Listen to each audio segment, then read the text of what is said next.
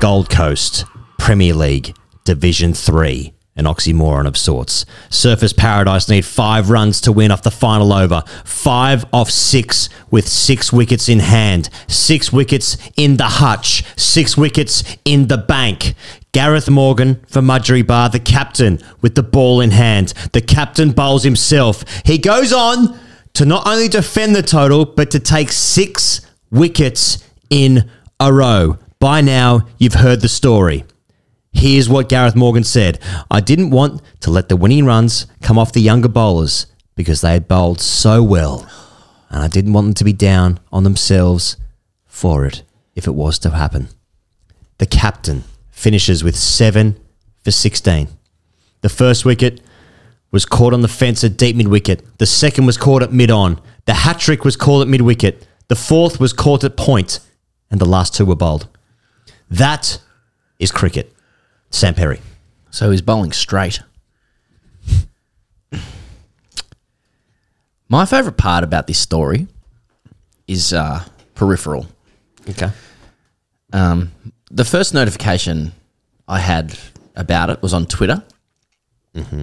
Someone tagged us in that this had happened with a scorecard. Yep. And 2 or 3 comments down was from, after I wrote something like, more information, please. Comment from somebody called Jake Garland, who said, I can give you a ball-by-ball account if you want. I'm like, Okay, Jake. Who's Jake Garland? Who's JG? Look at the scorecard. There's the opposition, Surfers Paradise. And there's their top or middle order bat, Jake Garland, 65 off 60. I bet he could. Which is brilliant from Jake, by the way. Yes. Who, it turns out, is a journo for the Courier Mail, who fired off a fair few articles about this. Fantastic again. All very well written, well chronicled. He's done very, very well. Within one of the stories is a full-blown picture of Jake Garland holding his bat with the caption saying, Jake hit 65 off 60. Which is what we would all do. That's There's a lot that I exactly- like. that's I exactly right. like what Jake's done there. Yeah. I saw other articles from other publications, other mastheads referring to this as grade cricket. Again, bin clearly isn't. It's more about me than anyone else. Gareth Morgan's comments, very good. Like, not only does he take 6 in 6, which is the autist's dream, but he then goes on to be magnanimous in that he was merely doing it to save the suffering Won't of his younger somebody charges. Think of the children. Indeed. Also, Jake Garland was the first wicket of the last over. Indeed. So he was trying to hit a 6 to win the game, and he thought, you know what, I've done my job. It's one of my 3 great Saturdays per summer that you get. If you're a batter and you play this level of cricket, you might have 3 great weekends. He's already used one up before Christmas. So, what are you making? Oh, I mean, everyone's said everything about this game already. Yeah. We're a day late because we were putting some security doors on our on our studio that's been broken into twice. That's all it is. That's all it is. Yeah. One sort of adjacency conversation of this game, 6 and 6, was, and you're going to love this because I know this is what you live for. Yeah. Is it a double hat trick? No, it's not. Because I've taken a double hat trick, and that's 4 and 4. Wow. I did not see that angle. But once again, everyone playing their role. That's right. That's my right. Seems to be an Australia v England thing, this discussion. Is it? Strangely, it's the Aussies who have the autistic approach to this. Yeah. The argument that there's that the sequential order of things means that it's a quintuple hat trick or some shit, right? Right. Okay. Quadruple hat trick. Yep, So yep. the whole 1, 2, 3, 2, 3, 4, 3, 4, 5. Oh God. Another thing. Yeah. Okay. Whereas English go like, well, that means if you hit 102, you've hit a triple century. Yeah. And you haven't. And yeah. So you don't think it, like, you don't believe in the double hat trick thing? I don't know what I believe anymore. Yeah. I don't know how to talk to a woman. Yeah. Just this is the kind of thing that keeps getting me in the way. It keeps getting in the way for Jake's article's headline: I've seen some strange things on a cricket field, but never have I seen that. When I was 43, Speaking about his 65, I presume. That's right. I took strike at 2 I said the toaster to 3 that morning. It was medium hard to brown. come by runs that day. Nah, he's done well, Jake. It was 6 in 6. What else do you say? I mean, don't say it's grade cricket. My absolute one of the greatest songs of all time. The Grade Cricketer is coming live to a stage near you if you live in the mainland of Australia. Melbourne, December 20, sold out. Fremantle, January 4, sold out. If you live there or near there, you cannot go. You cannot come unless you get yourself a ticket. You can't buy them on the internet anymore because they're sold out. There are, as we record this, on what day is it, Pezza? Today is Wednesday. 15 November. It's 1:30 in the afternoon right now. There are 20 tickets available for Adelaide, December 14. December 14, Pezza, is the first day of the Australian Test match summer. In Perth, sure. But if you're in Adelaide, the game will be going on at the same time as we take the stage, which means we have to do a review for the day's play after that live show. That could be chaos. But more importantly, December 14, Adelaide, there are right now 20 tickets left. So that is about to be sold out. Sydney is on January the 2nd. Brisbane, the day after, January 3 at the Princess Theatre. In Brisbane, in Sydney, it's at the End Mall. Where do you get these tickets, Pezza? Where would one go to purchase these remaining tickets? These finite tickets left for the Australian TGC Tour of 2023-2024. Gradecricketer.com, or just go onto the internet and type in the keywords that pertain to what you want. Grade Cricketer tickets live 2023-24. You're going to find it's fairly high up in the old SEO there. If you're a fucking idiot and you need this bit of information, it's gradecricketer.com/live-shows. If you can't navigate the internet, that's how it works. Adelaide, 20 tickets remaining. Sydney, January 2nd at the End Mall. Our biggest show ever. January. It's our biggest show ever, Sydney. That's true. It's our biggest show ever. And then Brisbane the next day, January 3 at the Princess Theatre, where we performed last year. Support for the Grade Cricketer comes through our patrons, patreon.com/Grade Cricketer. You sign up there for $5 or $10 a month. You're going to get the reviews in your audio feed, which is now available on Spotify. We've been covering, of course, the World Cup just about every single day for the last couple of months. There is a semi-final preview already out, and there's also a semi-final 2 preview for the Australia and South Africa semi-final, which is, I think it's already on there right now. I need to check that with Charlie. There was also the World Cup final. Ooh, Charlie. There's also the it's up final to come.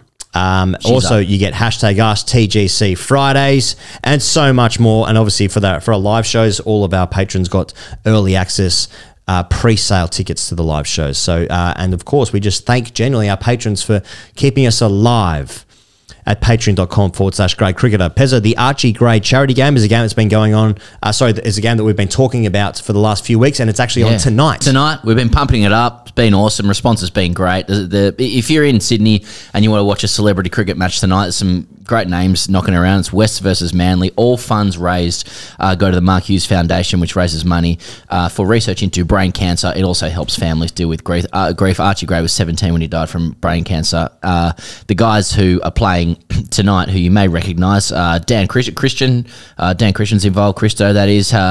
Who else are we looking at? Jay Lenton, former Blues star. Ollie Davies just made 150 for New South Wales to knock over WA there, which we'll get to. Ryan Hadley, New South Wales player. Brett Lee, guys might have heard of him. I think he played back in the day. Michael Hooper, recently discarded Wallabies captain, controversially and disgracefully, will be playing. And I have it on good authority that Steve Beaver Menzies may be coming out to bat with his Albion headgear on. If you want to see that shit, get down to Pratton Park. I believe it's going to be on KO as well if you want to watch it from the comfort of your own couch. That's how many people are getting behind it. And if you'd like to donate, that's right, Mark Hughes Foundation is where all the money is going for funds into research into brain cancer. So been really cool to get behind this. I hope that they smash everything that they wanted to, or break all the records they wanted to break and raise all the funds they wanted to raise. On the show today is Peter Siddle and Matt Renshaw. They are both in studio. We've already recorded those, and I'm just going to say arrogantly, they're both excellent chats. It's fantastic to have these people in the studio in front of our faces, us in front of their faces. Really enjoyed that. So please do skip to that right now if you don't want to hear us talk about the World Cup, Meg Lanning, the WBBL, the Sheffield Shield, or #AskTGC. which is also in this show. But to the World Cup right now, Pezza, let's start with Nasser Hussain. He said this. He said this. It's hard for England because of the timing of World Cups on the back of an Ashes series, Hussain told the UK's Daily Mail. There's so much focus on the Ashes that come the end of it, you are mentally exhausted. You look at players like Chris Wokes and Mark Wood, and both were mentally and physically exhausted. So it's about planning across formats. We need to give each format equal care and attention all the way through. It's hard for England with the timing of a lot of these World Cups at the end of the UK summer. So it's about never taking your eye off any format, because if you do, sides will go past you when you think that you're okay. But that is not easy to do when you've got so many players playing all the time. What a remarkable campaign this has been for Australia. That's the bit that seems to be missing. Now, there's some context to this. So, yeah, Nasser's obviously said that, you know, it's hard for England because you're mentally exhausted. Now, I know when we talked about this off air, I raised this with you. Your immediate reaction, such as your respect for Nasser, is it like, well, no, that's a misquote somewhere along the line. I think of him so high. I think he's the best commentator. Well, yeah, sorry, he's my favourite commentator. He's in your conversation. He's in the conversation that I have by myself. Yeah, facing the corner with a sock around me. Always with the sock. Never even used Where's the sock. the belt? Anyway, so I was just thinking, like, well, this has to have been taken out of context. Like, there must be more to this, because otherwise this is a rare miss. Well, from the great man. in the sense that he says it's hard for England because so much focus on the Ashes, you're mentally exhausted. It begs the question, well, how have Australia managed to have a reasonably good World Cup? Because I believe they participate in the Ashes. Now, that was a sentiment echoed by Damien Martin, who also shares many, of our views, to which Nasser has responded, saying, I try not to react on here on Twitter, which is also the words of a smart, wise, normal person. But I have a lot, of respect for Damien Martin, a few others that have been taken in by an out of context quote that did the rounds, probably without watching the whole vodcast. So then he links to a Sky Sports Cricket vodcast he's done with Ian Ward himself, Owen Morgan, and Mike Atherton, that goes for something in the realm of 47 minutes. Yes. The thing is that the quotes occurred in the Daily Mail. They're not in the vodcast. And these aren't out of context quotes. They're not quotes that have been spun or connected to something else that have been said in a different sphere. It was literally a Q&A interview with Lawrence Booth, who edits Wisden, a man of great repute in cricket journalism. And the quote was a straight answer to Lawrence's question, saying, if England looked at this tournament and thought they could learn for next time, and thought they could learn for next time, what would the biggest lessons be? And it was the straight answer to it. So I don't know why we're saying this is out of context. And we're talking about it way too much. But no, here's the thing, though, is that NASA's right. Oh yeah, we can get into the substance of what he's actually saying. I mean, he's claiming and it's taken out of context, but. Well, I mean, I disregard that because that doesn't seem to be the case. But what he is saying is true. It just misses that, like, Australia have done outstandingly to make a semi-final. Look, I should also say that England's World Cup that has happened, Australia was so close to having the exact same World Cup, and it's just so happened that. We've been talking about the performance of the team. Is Australia playing that well at the moment? It doesn't really feel like a team performance, but they've just had outstanding individual performances, which England haven't managed to execute or accrue across the tournament. But what he says is largely true for the reason of the underperformance of the side. Now, with Australia as well, you think about the difference in players between the red ball side and the white ball side. Australia actually has... those teams are much more similar than the England's team. England's team have who they have. They have about 5 blokes: Wokes, Moeen Ali, Root, Stokes, Bairstow. Wood played most of the games. Okay, so I'm saying 6 there. For Australia's team, it's almost identical except for Zampa and Stoinis. I think all the other guys did play every game. Is that English? Yeah, English. Sure. Yeah. Sure. Even though Carey started the tournament. Yeah. English. So. Whilst I think Nasser is right, I'm sort of looking back at this at the same time and thinking, like, fuck, maybe the fact that Australia has, as you've been saying, chested themselves into a semi-final is actually an unbelievable achievement given how much cricket they've played. Maybe. That's not Nasser's point, but that's where I'm sort of thinking about it. Yeah, I think the Nasser thing's just funny because when England does badly, it appears to me like a lot of the people in and around the England cricket ecosystem close ranks around the team and don't really call out the shit that's going on. Right. Right. And we've all been gaslit by English cricket, particularly for the last 3 or 4 months about shit that's been happening. So it's kind of funny when he's like, they're too tired. No, that's out of context. No, I'm looking at the words. Yes. It's like, no, look at this vodcast. That's not where I said it. No, but that's not what we're talking about. Yeah. Still the best commentator going around. Both things can be true. You're a convict. Yeah, and I'm a convict, so that's all good. Henry Berry, baker's boy, stole some bread. Anyway, change his name. Different issue. My answer's done for tax evasion. Yeah, right. Well, that doesn't surprise me. What does that mean? Yeah, you're right. Like, both teams are cooked. We saw the Aussie boys in between the Ashes and the World Cup. They were fucked. Yeah. You know, and you're not actually, it's the worst public excuse to offer, we're tired, because you're a well-paid, travelling professional athlete. The public will not accept an excuse that you are tired, even though you're a human and you are. And you have not gone to the World Cup like somebody who is prepared to play at their absolute peak. You know, like, these guys are at the top of their game. They are people who are trained to peak at the right time. Yep. Both teams have gone to this World Cup just getting it done. Yeah. Right. So yeah, with what, like, I think both teams are extremely tired. They could have had similar World Cups. The answer is that either, you know, well, really what we're getting at is Australia's better than England at cricket. Is that what we're doing? Well, players talking about being tired. What about the podcasters? Well, indeed. I mean, we're basically every in the mines, single you know? tour. Yeah. I mean, we've done, and it shows. we've done Border Gavaskar, IPL, Ashes, exactly. What about the podcasters? the Asia Cup. How can we insert ourselves into this? Hashtag ICC Fridays. Yeah, indeed. Wasted Saturdays, starting new properties, Merchandise, live show tickets, books. merchandise.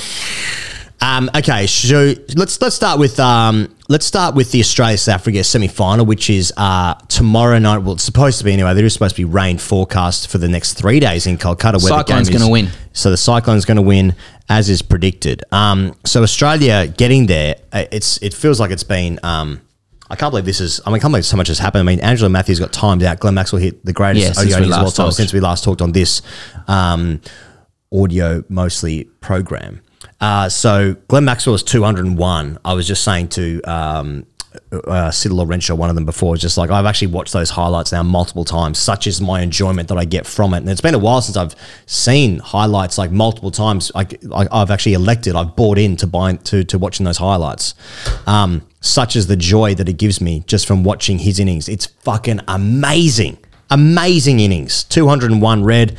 Cummins 12 off a million or whatever. He's blowing up in the dressing room about his strike rate being ruined now in his career. He's thinking about himself. He's thinking about his IPL deal, as we all are. Glenn Maxwell couldn't walk. He went full salmon. Finch is in the dressing room afterwards saying never go full salmon in an Instagram story. I'm into that. Just absolute joy and happiness that Glenn Maxwell has given us in this one innings. Yeah, it's so good that he got to put together his magnum opus, you know? His Michelangelo's The Creation of Adam. His Michelangelo's David with a bigger penis. His Viennetta ice cream. Absolute pinnacle. The absolute pinnacle of desserts. The pinnacle of desserts in the 1990s at my house. Either that or vanilla ice cream with iced magic on top. Oh, yes. Yeah. Now we are talking. The little spoon just hitting that crusted over iced magic. Tick, tick, tick. Marry me. That's what it was. Not many people have compared that innings to ice creams in the 1990s at our houses. I found a bit of the chat around where does it rank, like a bit of a comparison, is the thief of all joy kind of gear. I'm happy to like sit, you know, what Sachin said, greatest ODI innings ever. I'm happy to take that and just play on. I find all the other stuff a bit like, you know, let it be what it is. There's no comparison with Test cricket. You can't talk about like how do you compare like swiping it with your feet in concrete to like Steve Waugh getting hit in the back by Curtly Ambrose. Like they're Different sport. just different sports. Yeah. You know? Sure. But I actually, no. yeah. It was just, I'm just so glad that he put together the apex of the thing he could do. Everyone's talked about his talent for so long. Yep. And then he did the thing that he will be remembered by forever. What about the time Maxwell did that? It's grandkids shit. True. And that's just so satisfying. So satisfying for him just to be like, yeah, I now have done the thing that kind of has actualized the ceiling, you know, that I have had. So it's incredible. And now, you know, Australia also has something to talk about, irrespective of what happens in the semi. Oh, I thought you meant in the AFL trades. Well, we won't be talking cricket.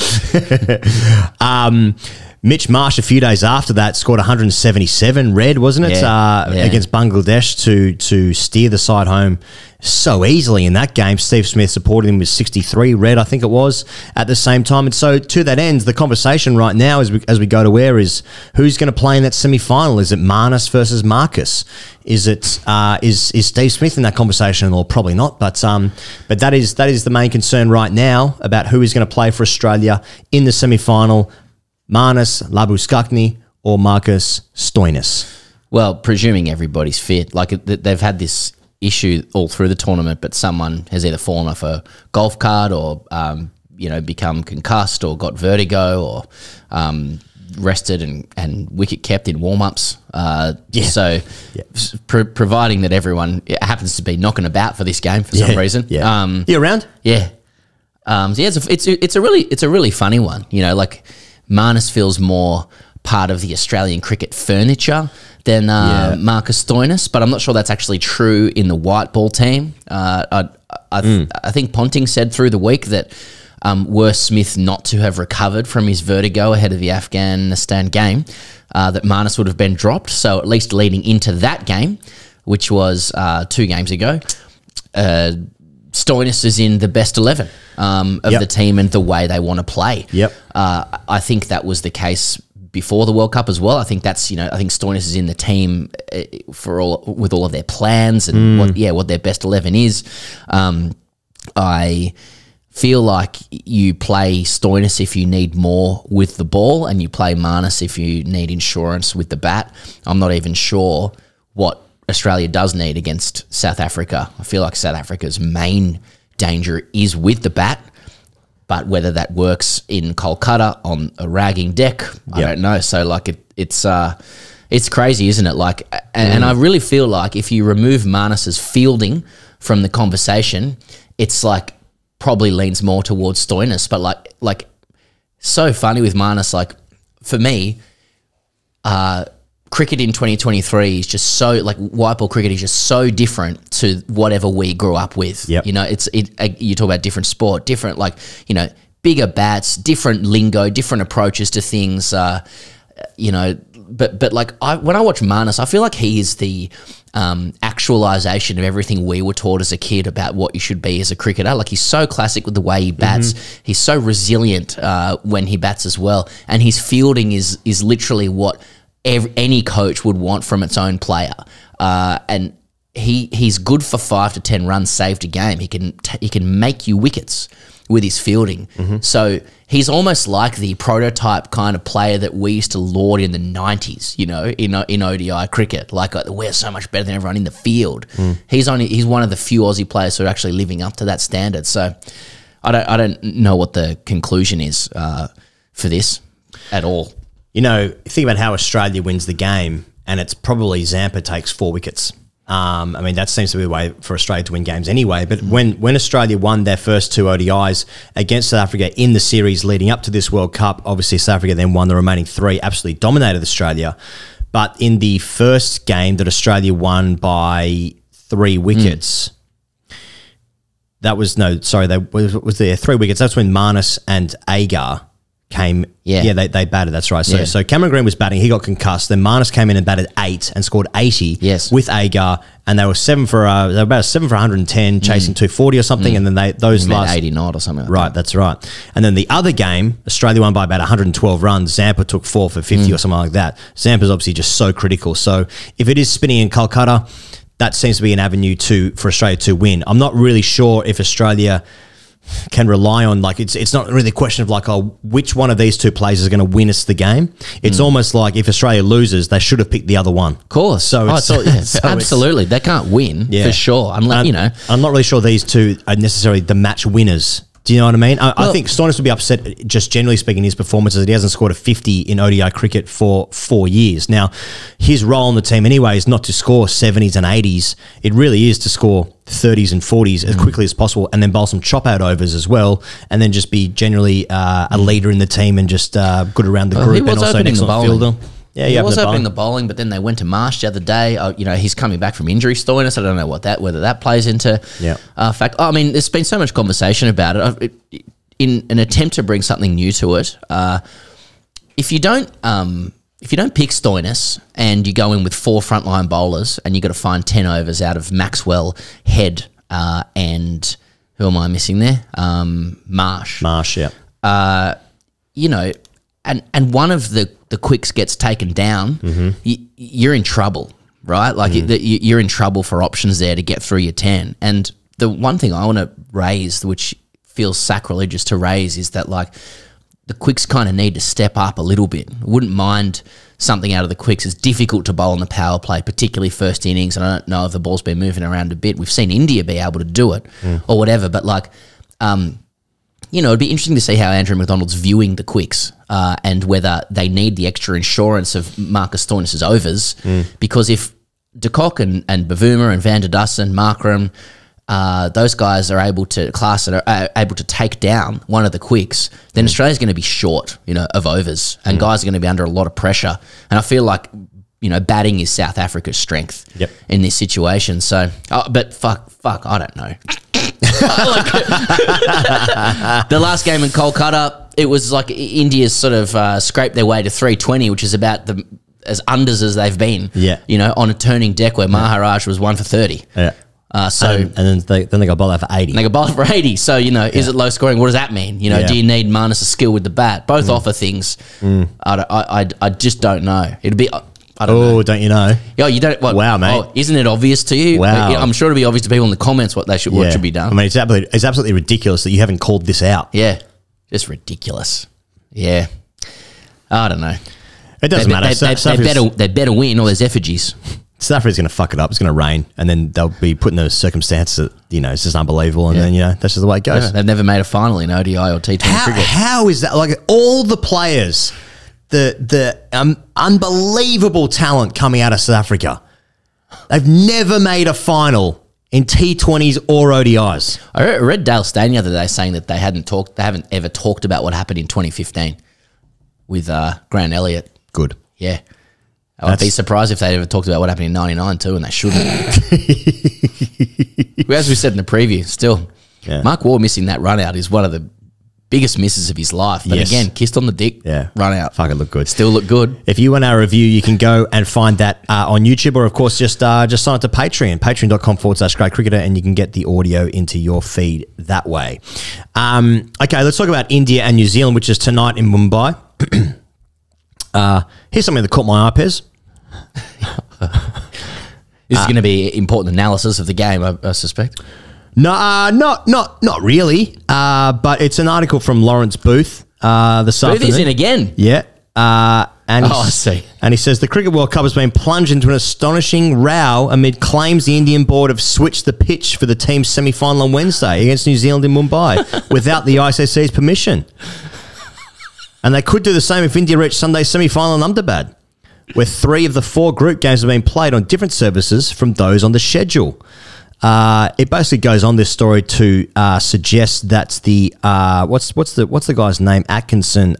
Is it? Hang on, let me find his name here. Andy Atkinson, who is the supervising of the governing body's. Pitches at the ICC events are prepared under the supervision of the governing body's consultant, Andy Atkinson, who agrees in advance with the home board which of the numbered strips on the square will be used for each game. Now, It has been alleged, I suppose, in this article from Lawrence Booth in the Daily Mail that Andy Atkinson is not happy because there's been a number of pitches being moved around based on the BCCI's wants and needs. No. So we all know that is impossible to have happened, and but I'm just telling you what's just some information that's out there. If you want to look into that, that's fine. But yeah, that's what's happening with the deck. So when New Zealand win this game, it's going to be just remarkable stuff. Well, who do you believe, BCCI or Daily Mail? It's a good showdown. Whatever suits my narrative, to be honest. Now, hang on, there could be a misunderstanding. Is it? Yeah. Around all of this. Okay. So once again, I'm sure we'll be told in the comments exactly what that is. Yeah. But, I mean, shock me. The ICC have a certain way of doing pitches. The BCCI have their own way. Yeah. Some would say they're one and the same. All Yeah. good. But, you know, we're crying more by raising that. But if you don't raise it, you're sucking off. So cry more or suck off. That's the choice in modern cricket media. Cry more or suck off. I do remember the current coach talking to the pitch staff middle of a test match earlier this year, and also the ground staff wearing BCCI kit. No, that's a misunderstanding. Misunderstanding. Need that kit. Okay. I mean, it doesn't really matter because India are just absolutely sensational. They go into this semi-final heavy favourites, though. Of course, as we were talking about in our preview beforehand, Pez, that New Zealand have knocked India out in the last four attempts of knockout competitions across different formats. They obviously won the World Test Championship final. They obviously won the semi-final in 2019. Yes. I'm guessing there must have been two other occasions in knockout circumstances in T20s or ODIs where they have knocked out India. So there is definitely some demons there. As we know, New Zealand, they are all very nice guys, but there are some skeletons there. There are some skeletons in the closet, hence the team name, the Skeletons, as we've been calling them the last couple of years here. So can the Skeletons knock over India?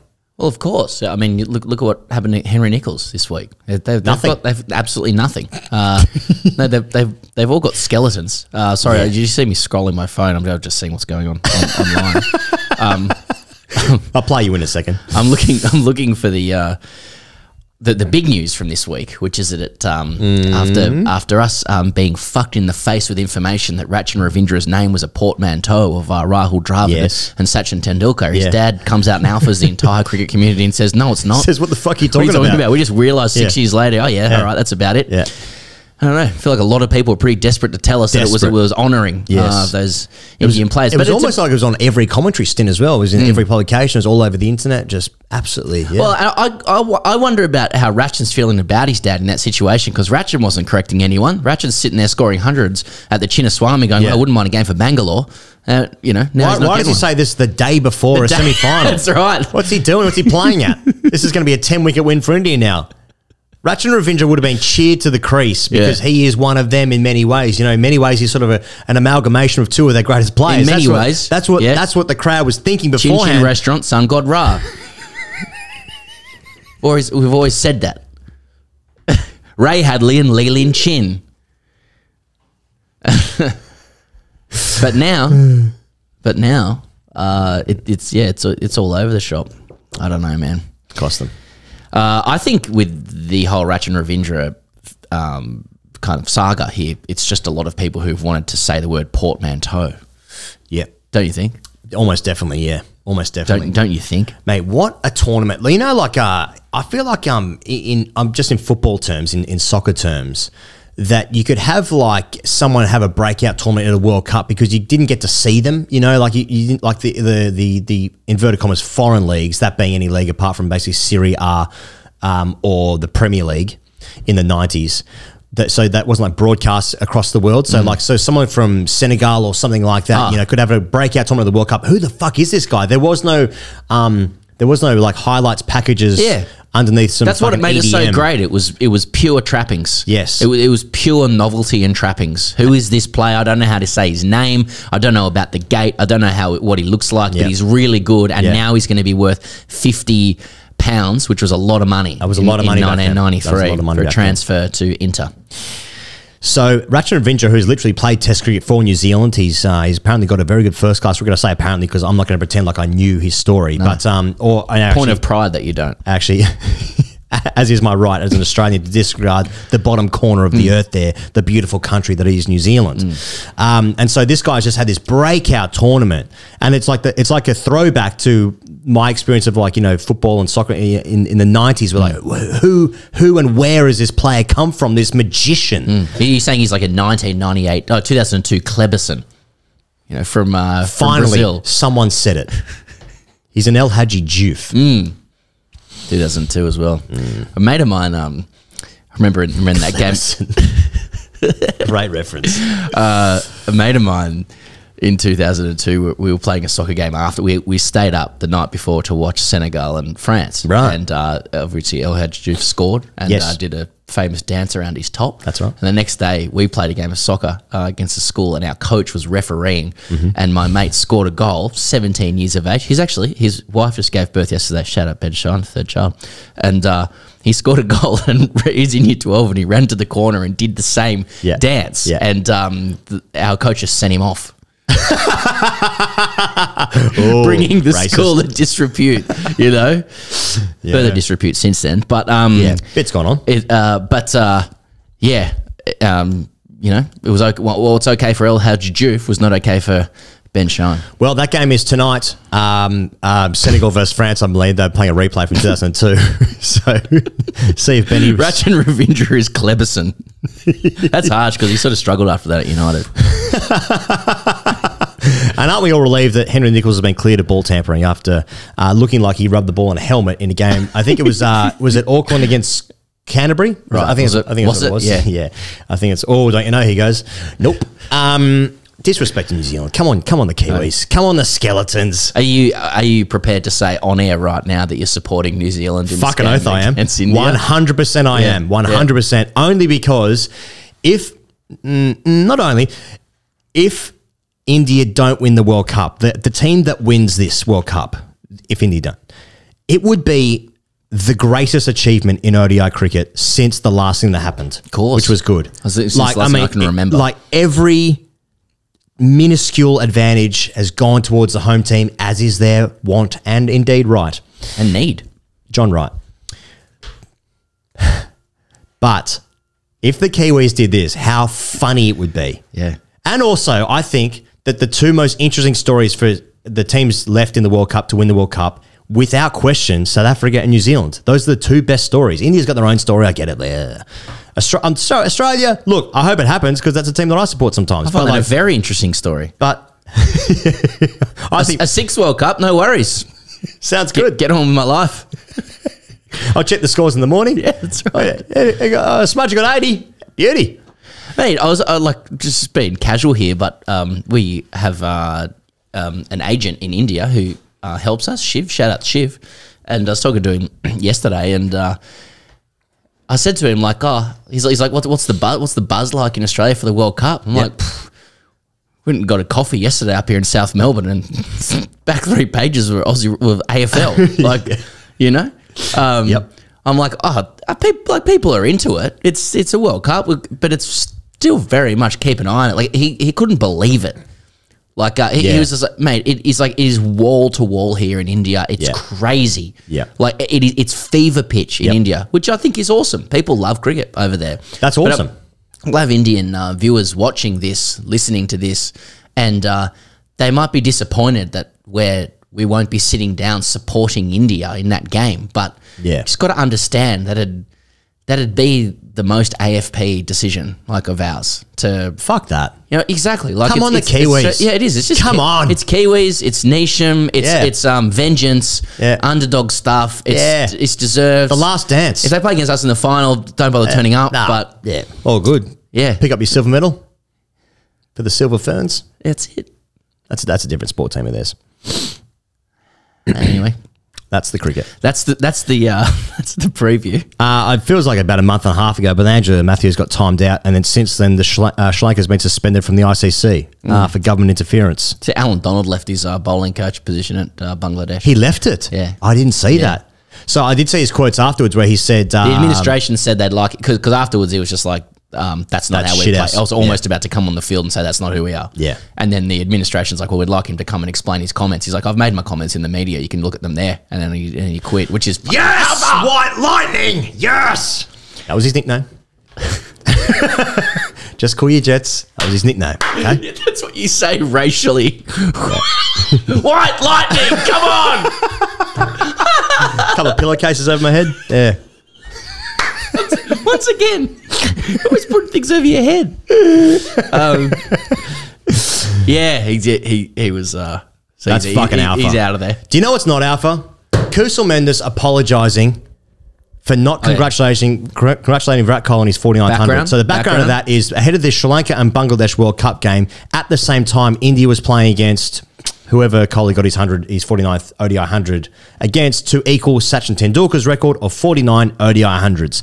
It had happened at the time. Now, Kusal Mendis is in a different part of the country altogether. He's having a press conference for the match before Sri Lanka and Bangladesh. A journalist, I believe anyway, of Indian origin, I don't actually know that, but I presume Why it was. Why is that? Because I don't know every single person. So then asked him just like, Virat Kohli's just scored his 49th 100. Do you want to congratulate him? Kusal Mendis, who is the captain at the time because the previous captain, Shanto, had left the tournament with a hamstring injury or a back injury or some shit. So Kusal Mendis is then looking around being like, not really. Why would I do that? And then obviously since then he's caught absolute pelters. And then I saw yesterday or the day before he said, "Look, I copped a lot of heat for that. I probably should have congratulated Virat Kohli. It's a great achievement. I just didn't know." It's like, fuck that, man. Why the fuck would you have to apologize for that? It is fucking ridiculous, absurd. I actually feel for him that he felt the need to apologize because of the overwhelming hate that he would have received, especially on the internet, which is just fucking ridiculous. Yeah. I was going to congratulate Virat. Well batted. Well batted, Virat. So it's just true. He's had to retract his amusement. He's had to retract his his opt-in. He's had to retract his decline of someone asking him if he'd like to congratulate Virat Kohli. Yeah. Like, it's just like, are you going to take a moment to kiss the ring? Yeah. Basically. You're an international cricketer, but like, how's this press conference gone 5 minutes without somebody mentioning what Virat Kohli has done? Yeah. It is a lot of the coverage over in India. If anyone's been to India and watched Star Sports, it really is like it's the Kohli show. Rohit a close second, then it creates its own little ecosystem of Rohit versus Kohli with weirdos online debating that. There was a controversy the other day where a graphic briefly appeared on Star Sports previewing a semi-final which used the faces of Virat Kohli and I think Kane Williamson. The criticism being that Kohli's not the captain of India, but neither's Williamson, right? So it's probably fine, but people were just like, well, that's a joke. Like it should be Rohit Sharma. But over there, it's wall-to-wall Kohli right now. And it does seem, I think Barney Ronay, before this World Cup, predicted that this entire thing was going to be coronational for Virat Kohli. Yeah. It does appear to be. Like that's the short price bet of what is actually happening in this World Cup, right? What is happening is like, yes, a coronation of one of the greatest, if not, well, probably the greatest ODI player of all time. He's the greatest ODI player of all time. So that's all well and good. It's just like other teams play as well, and it's like, why would you have to? Anyway, whatever. Do they? And then Sri Lanka's been suspended from the ICC. So basically, the after Sri Lanka were knocked out of the tournament and knocked out of the 2025 Champions Trophy, whatever the fuck tournament, by finishing 9th instead of in the top 8, they won 2 games out of 9. So they finished 9th, and then the entire board was sacked by the government, and then the ICC have said, you're not allowed to do that. You're actually suspended from our, what is the ICC? International Cricket Council, So you're suspended from our council for 6 months. Is that what it is? On account of like over government interference in cricket matters. My understanding, I think from reports, is that the Sri Lanka Cricket Administration essentially requested this themselves, requested their own suspension to commence the cleaning up of whatever the fuck needs to happen. Okay. And others have raised the, and I'm just piggybacking off what others have said here, but raised the potential contradiction or hypocrisy that the Taliban is heavily involved in the selection of Afghan officials and players, and that in India it is a fact to say that the head of the BCCI is the son of the Home Minister. So there appears to be a connection between that and the government. Wow. Okay, mate. I don't believe that is a major leap. Wow. Okay. Whoa. You really went there. Okay. And I think Arjuna Ranatunga made comments to this effect now we're talking. as well. And all I want to say is he's looking fucking awesome. There's a big alpha. But the rig it's slim. I've not seen the rig. We just spoke to Peter Siddle, who is a picture of svelte. Yeah. Picture of svelte. Bovan svelte. I just saw your eyes glaze over. Look to the corner. But Arjuna Rantunga's had some choice words for Jay Shah and the BCCI once again. Do not shoot the messenger. He just has, and all I could look at was how svelte it is. Okay. And then you get into a 96. How good was that team? Oh, the 96 team. We're starting to talk about it, and then there's some sirens outside our Wheel, studio. That's right. wheel. Give us your hard drives. Yeah. And but he's looking great. Silver Fox there, Ranatunga. He's putting some pictures up today of Aravinda De Silva in the ICC Hall of Fame. Aravinda De Silva. What a player. Now we're talking. What a player. Yeah. Cover drive, pads, offies. Grillless helmet. Yeah. Oh, God. Dudes rock. Dudes will just sit there and say players' names. Welcome to our podcast as well. Sign up. Push Pakamara. Yeah. Guru Sinha. Guru Sinha batted once in 1995, 96 out here with... like Michael Slater speed dealers. Oh, fuck. Okay. Make your segue. Meg Lanning retires. Let's do it seriously. One of Australia's greatest ever cricketers has retired. Meg Lanning has retired from international cricket. She played for 13 years. She captained for 10 years, anointed into that title at 21 years old. This is via Alex Malcolm in ESPN Cricket Info. 241 matches for Australia, including 6 tests, 103 ODIs and 132 T20s. She will go down as one of the most successful captains in cricket history, having captained Australia to 4 T20 World Cup titles, an ODI World Cup title, and a Commonwealth Games title. And she captained her country in 182 matches over the last 10 years. Obviously peaked as an 18-year-old 13 years ago. She's 31 now. That's a great shame that Australian fans won't get to see her play anymore, because that's just, the record is just, like, what do you say? I mean, this is Hall of Fame. This is walking to the Hall of Fame stuff. Legend. Hall of Fame. I mean, I think there's a very good argument. She's the greatest. You're saying goat stuff? Again, comparison, joys, thieves, robbery. Yeah. But it's a conversation that we could have right now. But she's I'm gonna miss her. I mean, look, when I think about Meg Lanning, I think about the commencement of the true professional era in Australia. Yep. You know, her starting at 18. Gun, weapon, legend, immediately going to be the greatest, and proved it so. Off the back of an era where it was difficult for women to make a fist of cricket as employment. She came in as like basically a fully fledged professional and took the game to that point, and she's really been the lightning rod for Australia's complete dominance and the compounding safety we have all felt, where we can just kind of like take a look at the TV, expect Australia to be winning, and that's exactly what's happening. She's won every single thing. She was the best. She's been the best bat of her generation, arguably the best bat ever. You're talking about serious GOAT statue gear. Yep. It's statues. It's statues. It's statues. It's a statue. It's a statue. It's a statue. It's a statue. And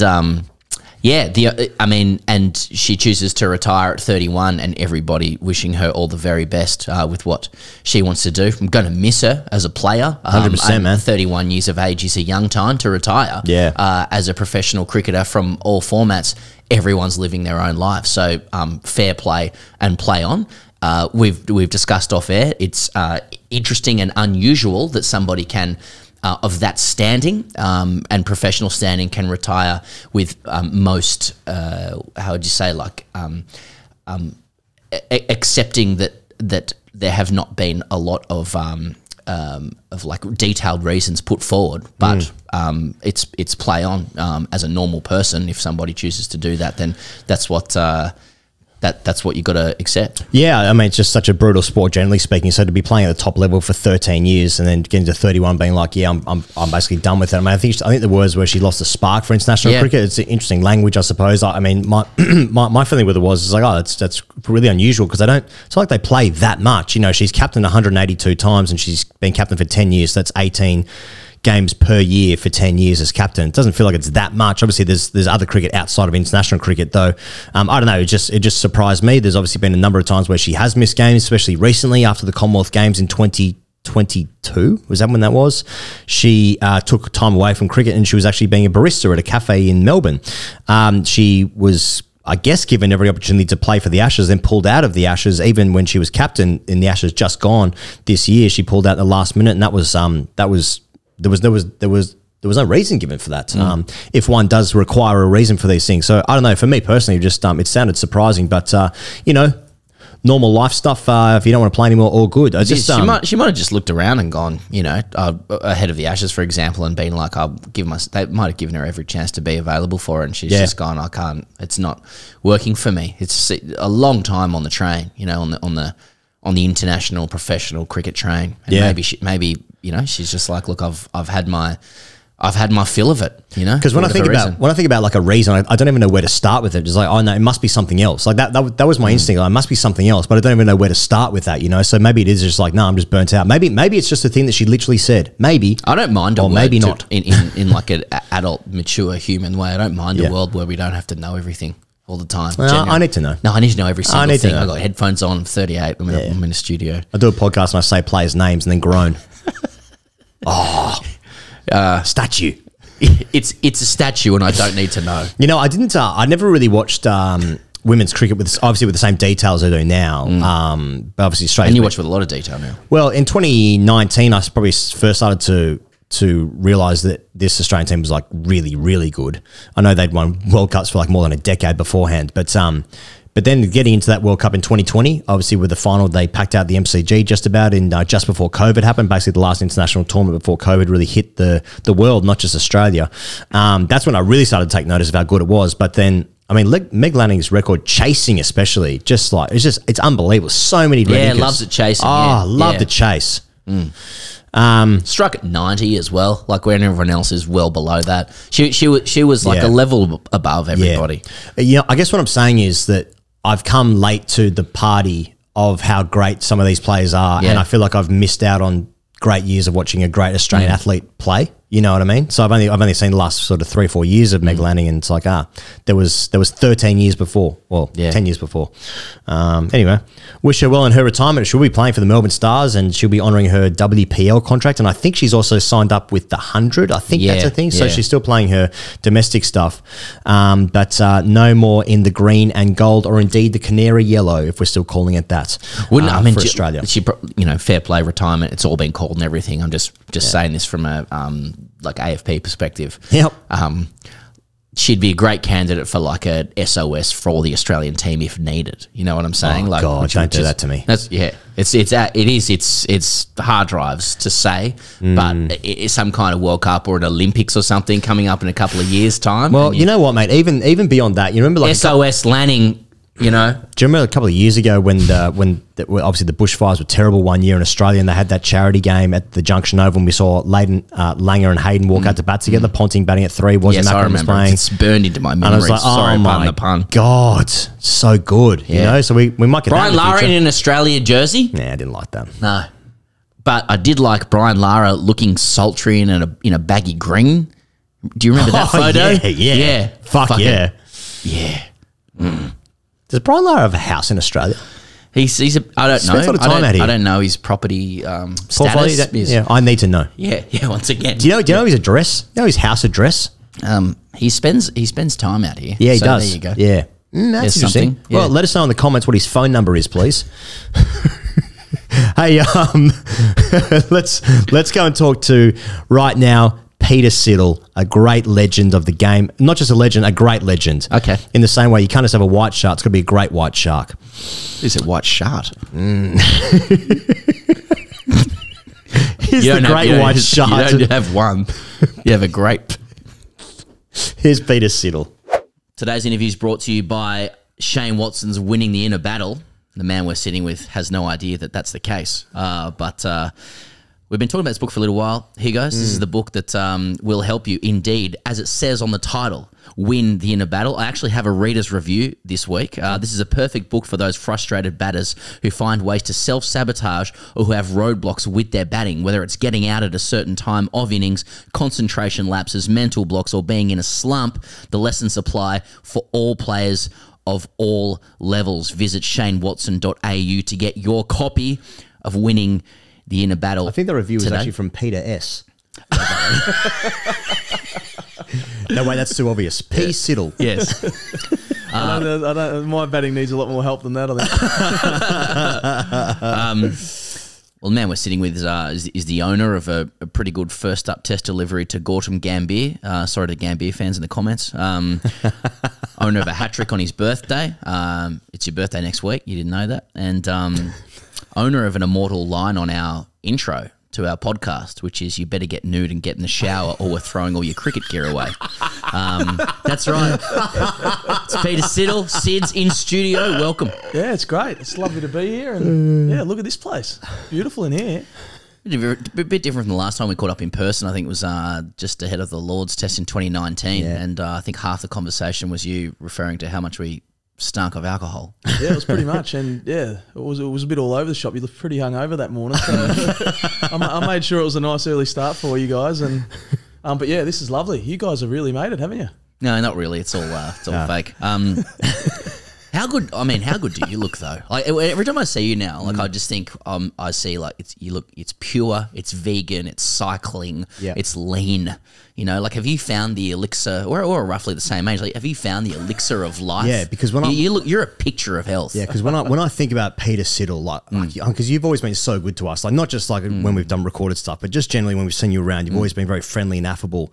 But when I think about Peter Siddle, I think about like the wood chopping boy from the country who had a surf necklace. I was going to say the shell necklace. Don't forget that. Yeah. And you were 150s, and you were rapid, and you were aggressive. And now he's a mammal. He's a middle-aged man in lycra. Harsh the middle-aged stuff, but that's true. We're pushing. 39 next week. Fit, fresh. Got some new chompers.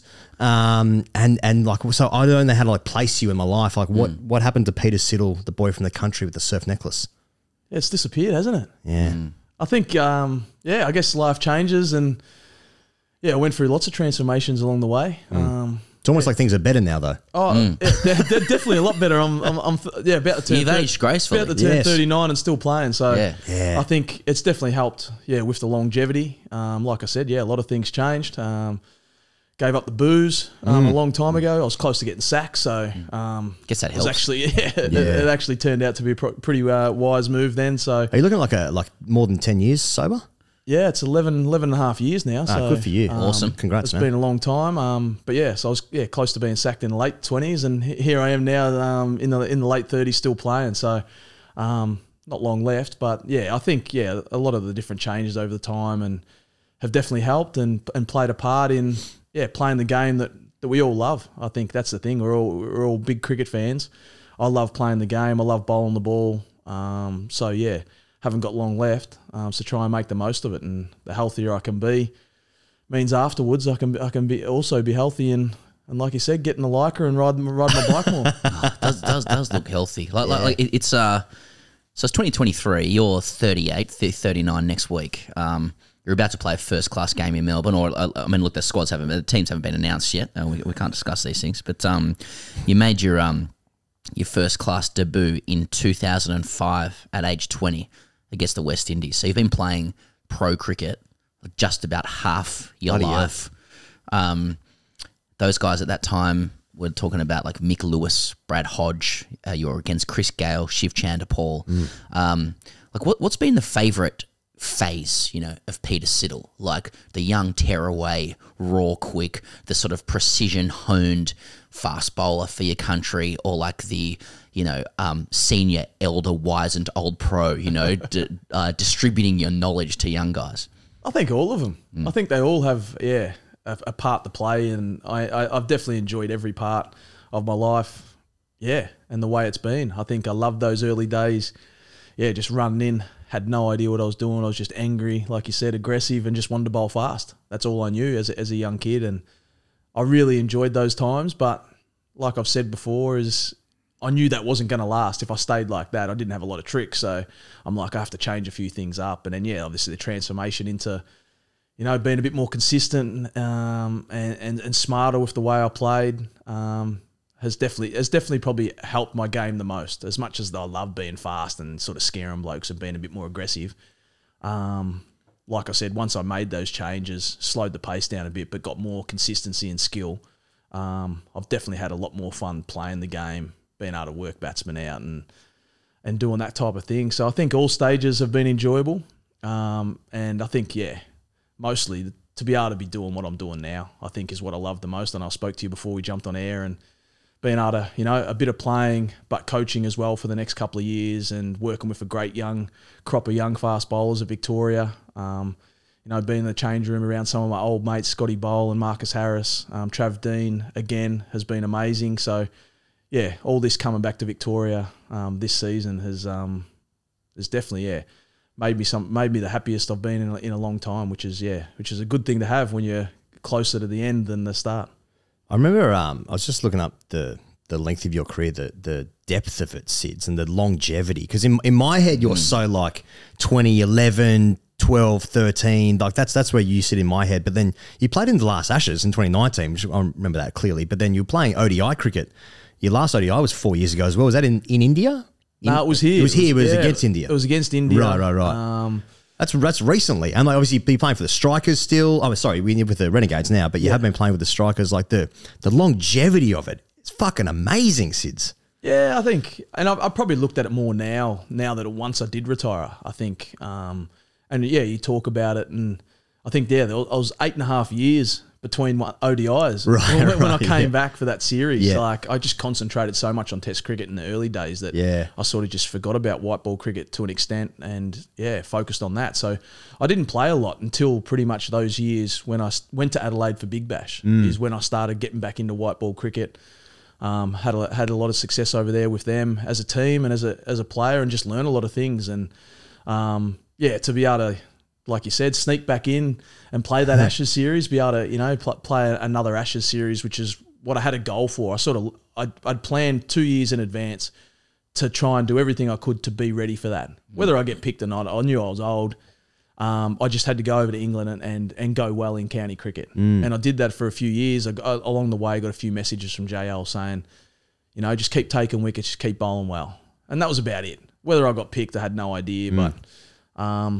But yeah, so I did all that to try and be right for the Ashes, and then somehow I got picked from England to go and play in the UAE. It was when I came back in. Like, out of all the conditions I thought I was going to get picked, that wasn't the place. I thought I was going to get selected for Australia again. So yeah, to get back in the Test team around that time, just be back around the squad, and but yeah, the Ashes was the pinnacle. I just wanted to play another Ashes series, be a part of that, which was amazing. And then those one days were just a bit of luck, I think. A few blokes were resting, been injured, so I got the sneak back in. But it is long, I think. Yeah, the boys laugh.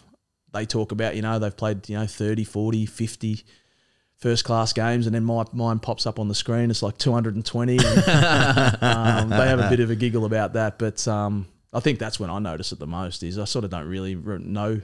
I know now, but how many games I've played. But yeah, the boys always bring it up as soon as they see something about that it's like, gee, I have played for a long time. You're just at that, like you're at that phase in your life and your career where you've been around for so long that like statistics start to amass in a way where people are like, oh, that's really interesting. Like I look like, you know, you're a guy now who's played cricket for so long that like you have a connection to both, you know, Mick Lewis and Campbell Kellaway. You know what I mean? like you have spanned that life. Like, I'm curious, like, now that you're a seasoned pro, a wizened elder, distributing advice, like, can you compare and contrast the advice you would have got as a 19-year-old with like Mick Lewis and Brad Hodge and Warney when you got into the squad with what you're giving out to, like, you know, Fergus O'Neill and Mitch Perry, you know, like, is it much the same or has it changed a bit? No, I think it was a bit more brutal when I first came on the scene. I think the old school tough, brutal ways of sort of, you know, footy and cricket, how it was back in the day is definitely how I started. The change room was a lot rougher, tougher. Is that good? Do you think that was good for you? Or I think so for me, I wasn't, you know, like I didn't take things to heart too much. I sort of just copped it on the chin and, okay, I'll go do that. And I'll just go and do it, Run in, bowl fast, hit him. Yeah, okay. So I'd go and do it. Yeah. Is that what you say to Fergus? Whereas, hit him. Ferg run in, bowl fast, hit him. And then he goes, I don't bowl that quick, mate. I'm a bit more skillful. And it's like, so it's definitely changed. It has changed. And there's still guys that you probably say that to, but yeah, I think the game's changed a lot. I think there's a lot more chat about the skill-based things and how to get blokes out rather than just that old way of run in, do your thing, bowl fast. Yeah. What appeals to, like, I feel like, you know, you're a chameleon in that way. Like, you really have evolved in your life. You're basically saying, I liked being young and that guy, and I also like talking about skill stuff. Like, is there an essence to you, though? Like, is there a part of you, are you like that old guy now who's like, this isn't the way it was in my day? Do you pine, you know, for the old days a little bit in any way? It was better then, wasn't it? Things was it better? Yeah. Well, if I still bowled fast, I think it'd be better. Yeah, right. Yeah. But now that, you know, I got to that crafty sort of, that bowler that, You might offies now. I enjoy. They're down to off spin now. Todd Murphy's bowling just as quick as me.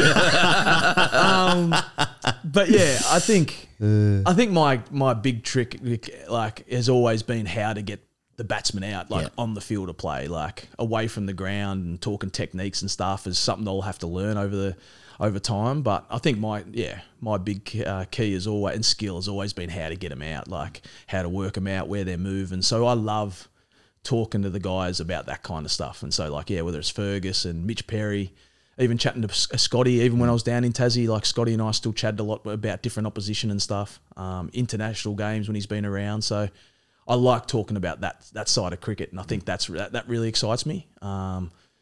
Just how to get blokes out. I love obviously getting wickets, and that skill I think is a skill in itself, and I feel that's something I'm good at. So being able to pass on that and help the guys out that I'm playing with now, these younger guys, and hopefully they can learn a little bit and fast track their game to all I want to see is Mitch Perry, you know, putting on the baggy green one day. That'd be quite amazing. I think most people associate you with, first of all, a hat-trick on your birthday, obviously, but just Test cricket generally, you know, and like played in so many great Test matches, so many great Ashes series, home and away, to be fair.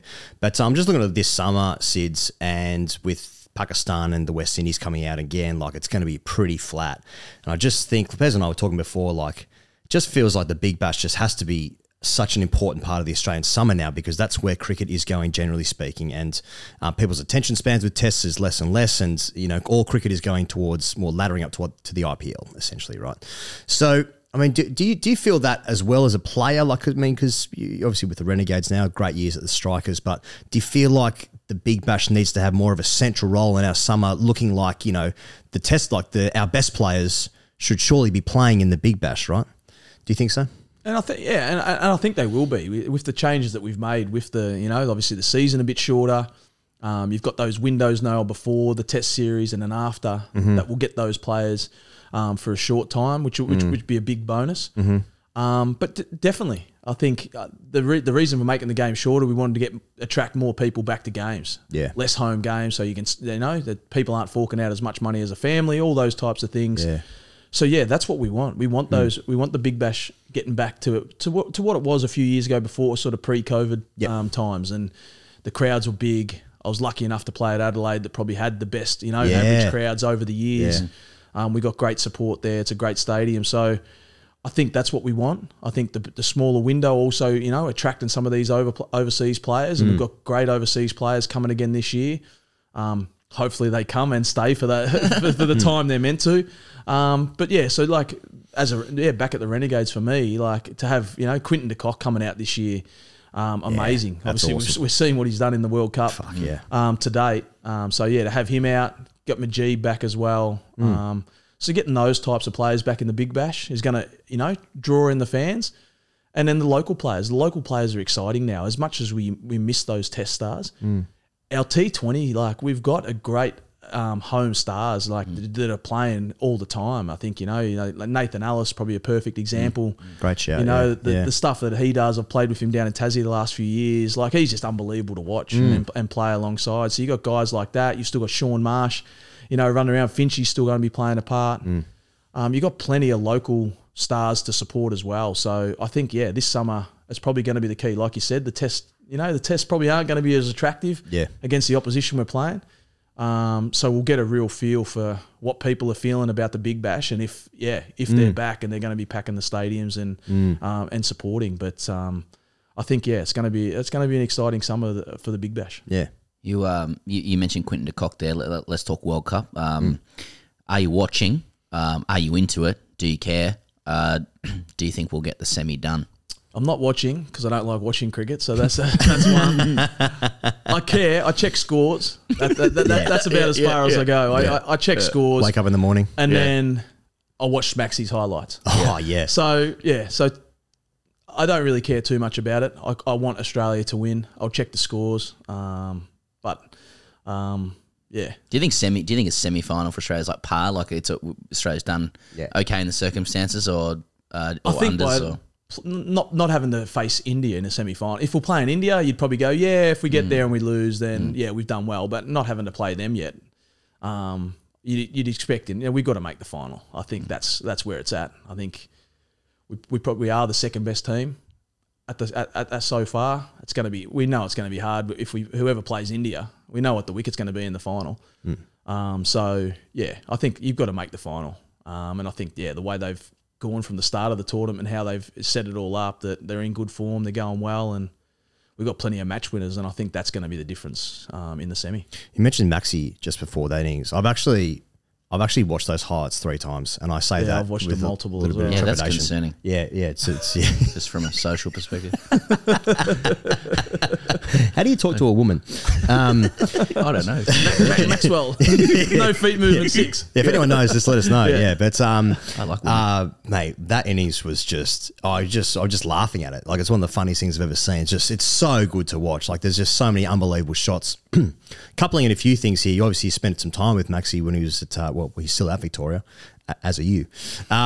So how did Glenn Maxwell come into the side when did Glenn Maxwell debut in first class cricket for Victoria? Do you know? Any idea?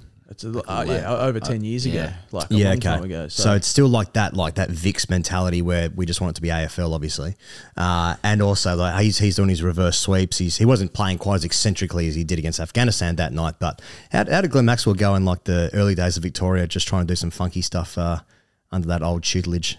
He literally batted the same way. Him and I batted. He made a 50 down at in the shit and down in Tassie. And I can't remember exactly. I remember it wasn't the fastest, but it might have been the fastest Victoria. It was 50 off 19 balls, and his first ball was a dot. And we were miles out of it. And then, and like you said, it probably wasn't as stylish and all the fancy stuff back then. But he just hit the ball far. Yeah, he whacked it, and he still does that now. And I think it was like watching him bat the other night. The things he can do, his hand-eye. You watch him on a golf course, he smacks the ball, he hits big draw. He does all the cool stuff. Yeah. And I think, and that's just what he likes to do. He likes to entertain. We know he's going to, fail at times and be a bit inconsistent. But he's a genuine match winner, X factor, and he's always been that. So if you're bowling to him in the nets at Vic training, right, at the MCG, and he tries to ramp you or bat left-handed, there's no way a young Peter Siddle bowling near 150s is copping that in the nets. No, I'm probably going to try and hit him in the head. and there might be in the nets. In the nets, you can let one slip too. That's right. Little full toss. Sorry, toss at the chest. Yeah. Oh, mate, I was going for that Yorker. Yeah, it's going for that fast. I'm Yorker. trying things too. Yeah. So he's trying things. So am I. Yeah. So you do everything, but he's always been like that. He commentates in the nets. He smacks boys around. He commentates. That's going to wind you up. It does. Yeah. He's a good mimic, isn't he? Like he's really good at looking like other players. And I know when he did a live show with us in Birmingham, he answered half the questions pretending to be Justin Langer. So he's just a very talented guy. He's very talented. He is. He's talented at most things. So he is a different cat. He's a different cat, but that's what happens. It's usually the people like that you know, have performances like they did the other night. And the part was when he wasn't moving his feet. Yeah, he couldn't move his feet. They were stuck. Yeah, and he was playing golf. And and he was. He was sort of grow hands. into that though, right? Like I just get the impression. I don't know him particularly well, but like I get the impression he would lean into that idea that he could still hit sixes without moving his feet, and he probably like was quite turned on by that prospect. Unlike other guys would be like, "Oh, I'm out here." Yeah, that would have 100%. That excited him more than going out there the bat at the start when he gets that beauty. Nearly. That's what everyone forgets. That first ball was an absolute seed. Yeah. Just missed his outside edge, just misses off stump and bounce a metre short. Like it's things like that happen, and then when there's a big great innings, and he's phenomenal. Like the shots he was playing were amazing, but they're not things that he hasn't practiced. That's the other thing too. I know footy players talk about soccer players that they practice weird things. Yeah, and he's done that stuff in the nets. Yeah, so you're not super impressed. You're amazed a bit, but you're like, well, I've seen him do that stuff before, and then he's done it at the big stage. So just with the semi-final coming up, I know you're obviously watching really closely. That much is clear. Smith, I know he's a lock, but like Smith, Marnus, Stoinis, you know, 3 has to go into 2. Who's your best mate out of those 3? And who are you sacking for the World Cup semi, and why? Sean Abbott must play. You said not even in the 3, and then you've thrown him in.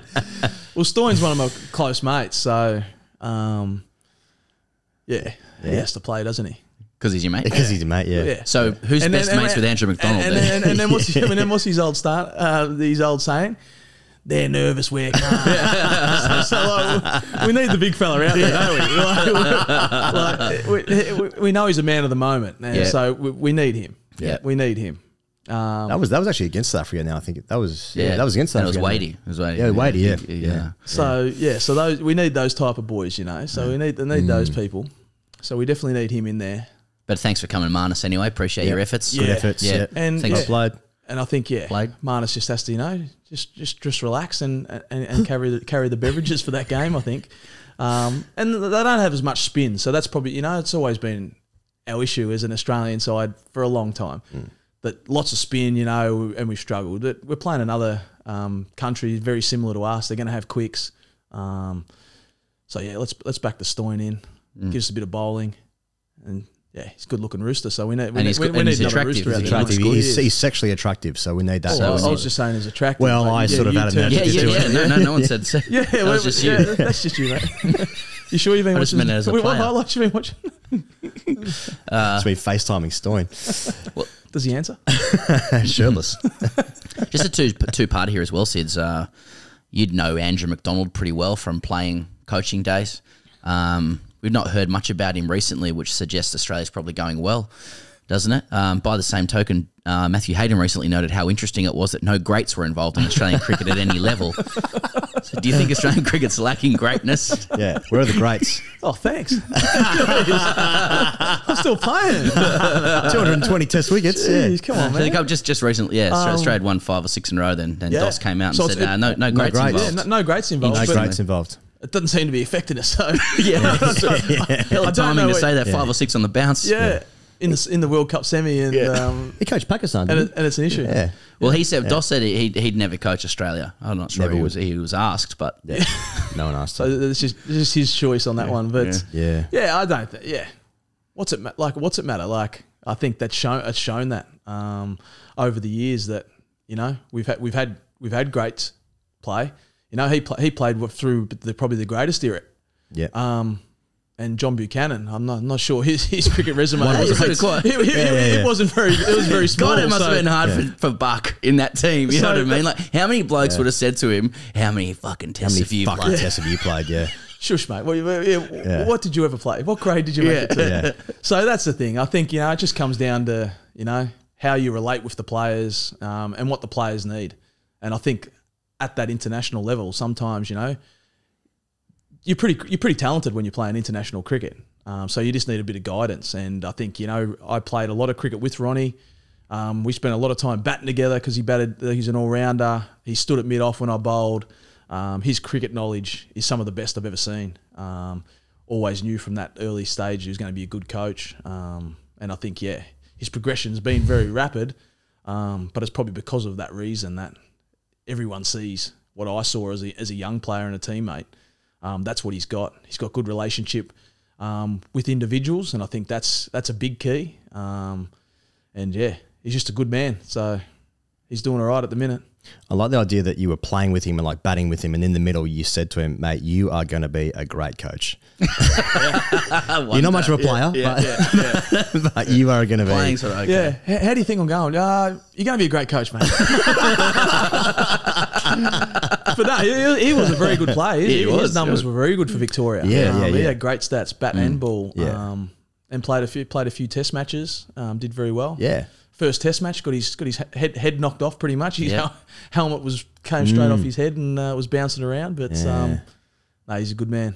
Why do I feel like Australia would be like 45 minutes of bad cricket away from people again saying that he's got to go or that Cummins has got to go or whatever? Do you know what I mean? Like there is some truth to what Hayden says, that like in Australia we still feel so safe about coaches if they've been good cricketers like 20 years ago plus. Like and you as a player must have dealt with that in the time that you came in. You came in off the back of that great generation. Yeah. Do you feel their shadows lengthening over you when as a player and over cricket generally? Yeah, definitely. I think, and it doesn't matter what. Like, there's always something that will be picked up. You know, it's like the fat kid that's dominating, but as soon as he has that first failure, it's like he's too big, and it's like.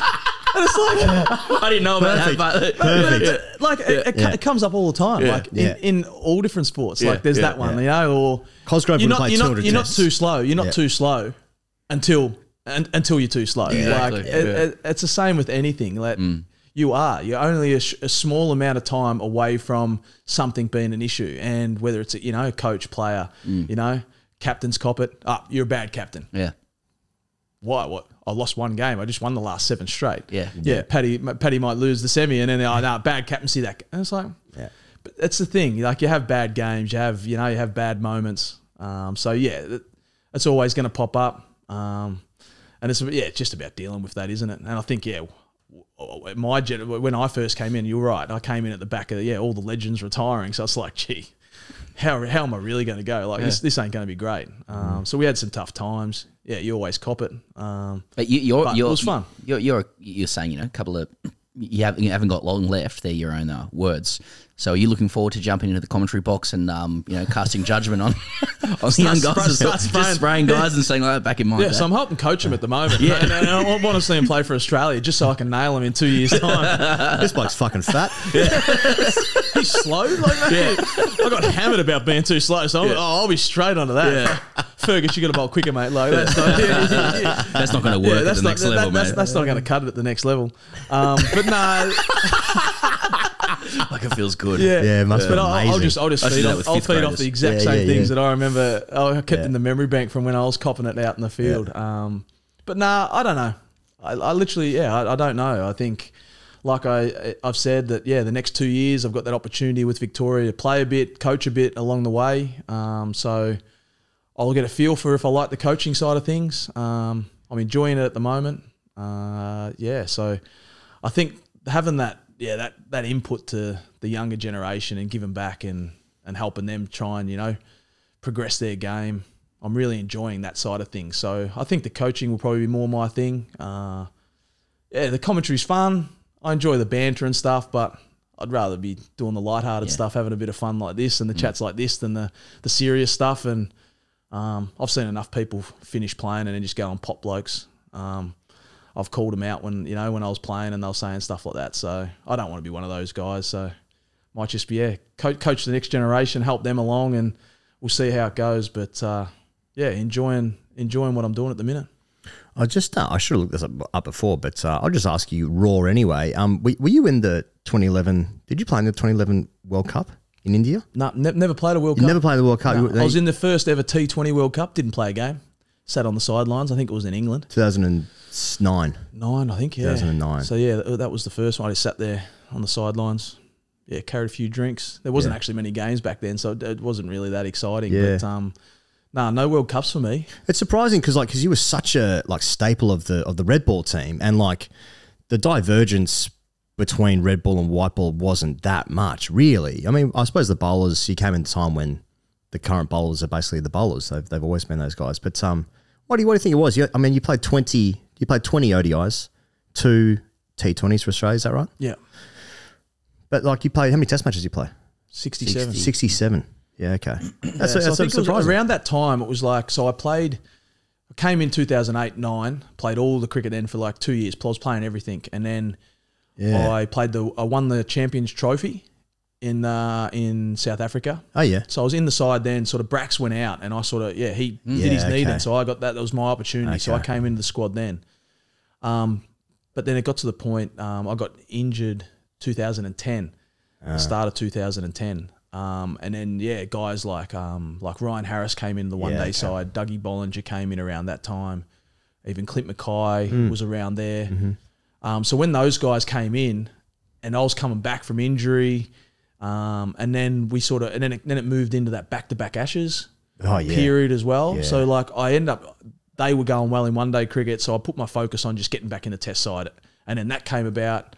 The back-to-back Ashes. So I put so much focus in that 3-year period in the Test arena that I sort of just missed the white ball stuff. Yeah. And then there was guys, and those guys were going really well. They turned into great white ball players. And then you had Paddy Cummins, Starkey, and Hoff all coming into around the Aussie side. So they were great white ball players from the early age as well. So they came in as well, and there just wasn't a spot for me. And never played any state cricket. So it was just all done. It's just timing, isn't it? It's just, And I'm disappointed I never played a World Cup, but I've always been a traditionalist and love Test cricket. So let's actually do this. We have another guest that's just arrived. Let's just make it happen. This is live. Come through, sir.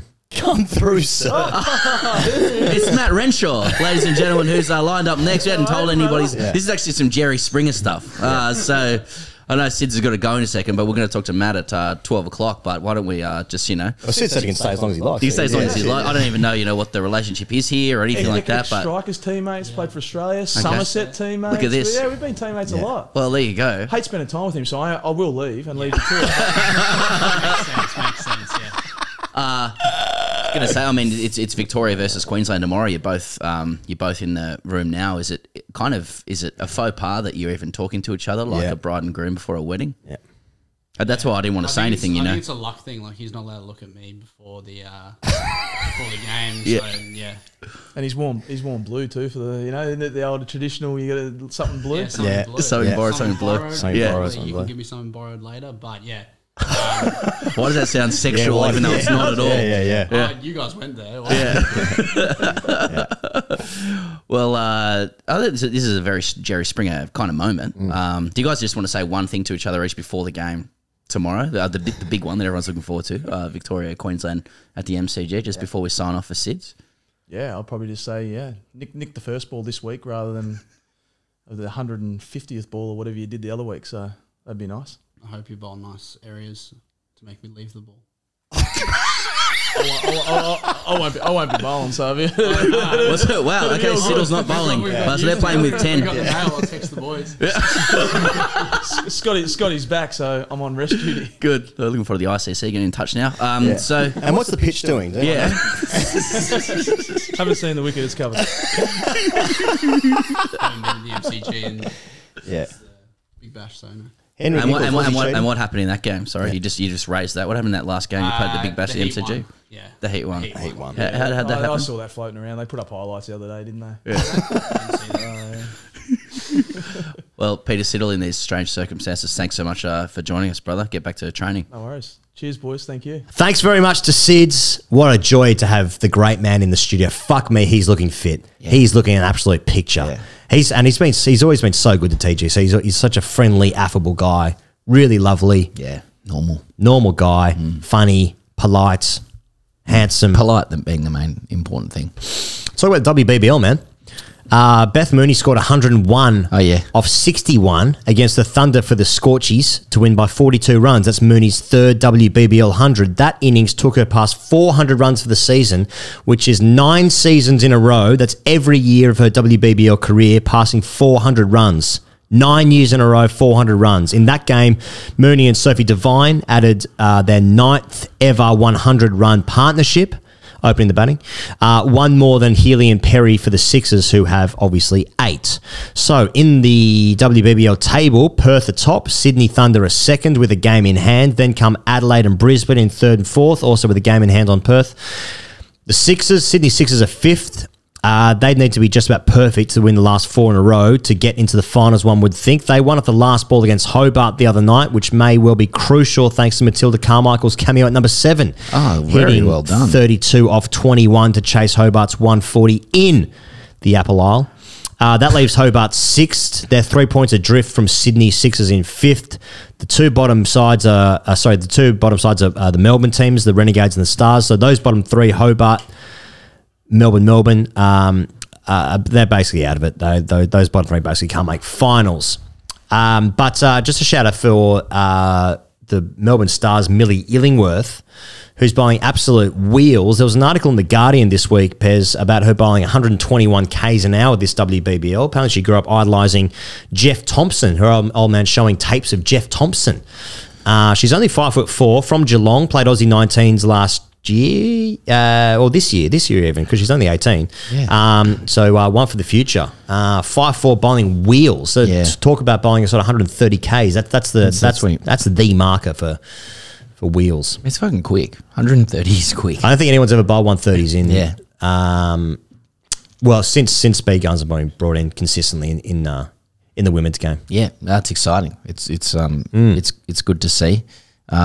If I could, can I pick up on that Beth Mooney? Yeah, sorry. Yeah, I was just running through the entire thing. It's a great wrap. 9 games in as well, or something like that. 8 or 9 games in. And most teams have played 10. Right. So 9 or 10, yeah. Yeah, out of 14 games. Right. It's taking shape. Yeah. 6 is coming. Beth Mooney, 101 not off 61. Yeah. To help the Thunder win by 42 runs, her third WBBL 100, always among the top run scorers now. Yes. Just one line, Beth Mooney told Channel 7, just stuck out to me. Okay. She was interviewed after making 101 red off 61. Oh. She said, "I can assure you it wasn't easy, as I apparently made it look." Moons, you've done it again. As you once world again, class, everybody this week is really doing their job on the grade cricket front. Yes, you know. Yes. Gareth Morgan 6 in 6. I was actually just looking after my young chargers. I didn't want them to go through their pain. 6 in 6. Okay. Okay. You know, sorry. Jake Garland. I'll tell you everything that happened in that game. So it started with 65 or 60. And now Moon's 101 red of 61. It wasn't as easy as I apparently made it look. Yeah. The way I say that makes it sound a little bit more arrogant than it is. She's just chatting. But again, it's just a lesson. Like the language. It's a lesson to anybody out there. Yep. If you manage, Beth Mooney does something great every year. She's one of the best cricketers in the world. Yes. But if you do have some success on the cricket field, you've always got to talk up how difficult it was. Yep. Very, very simple. And do the reverse for anyone else who has success. Yes. So that's right. I'm just really happy with that. I'm happy to see that crack on. Australia have announced their squad to tour India later in December. So there's a one-off test in Mumbai. It's the first since 1984, not to be confused with the novel, which starts on December 21. And then there's 3 ODIs and 3 T20s, obviously all in India. So the squad to go over there is Darcy Brown. Lauren Cheadle comes in just for the test only.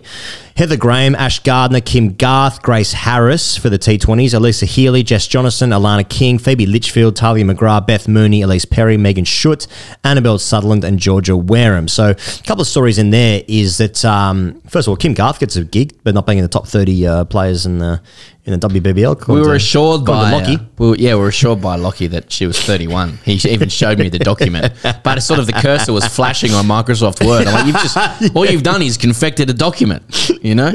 Yeah, it was also a picture of the taken on the screen, and the 31 was actually just in like Instagram stories text.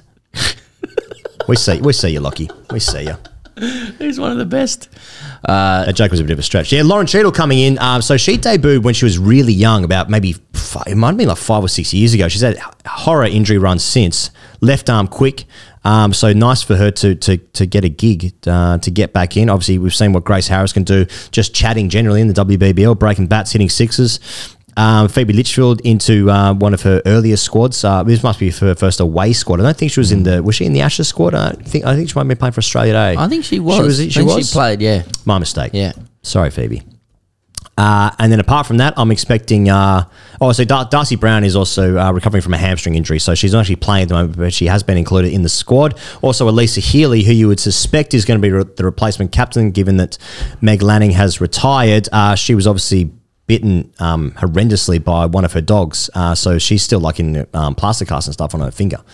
But she has been included in the squad as well, meaning that she's going to be fit to play, one would suspect. But a one-off test in Mumbai starts December 21. Having a look at that, I've got to say, Pez, that's going to be... We saw great numbers in the crowds just recently for the... What was that? What was that in? Australia went there, didn't they? Yeah, Australia went there for like a one-off ODI game. Did they? I think it was, yeah, in Mumbai. There's an England women's game against India as well as a test. I didn't know that. So okay. good to see some test cricket. Hell yeah. And also in Mumbai.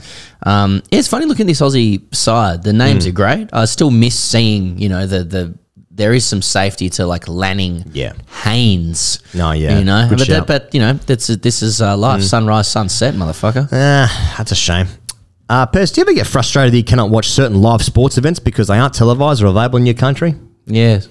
With NordVPN, I can switch my virtual location to a country that is showing said sports event I want to watch so I don't miss out and can watch the action live. Name a country. Name any country in the world. Japan.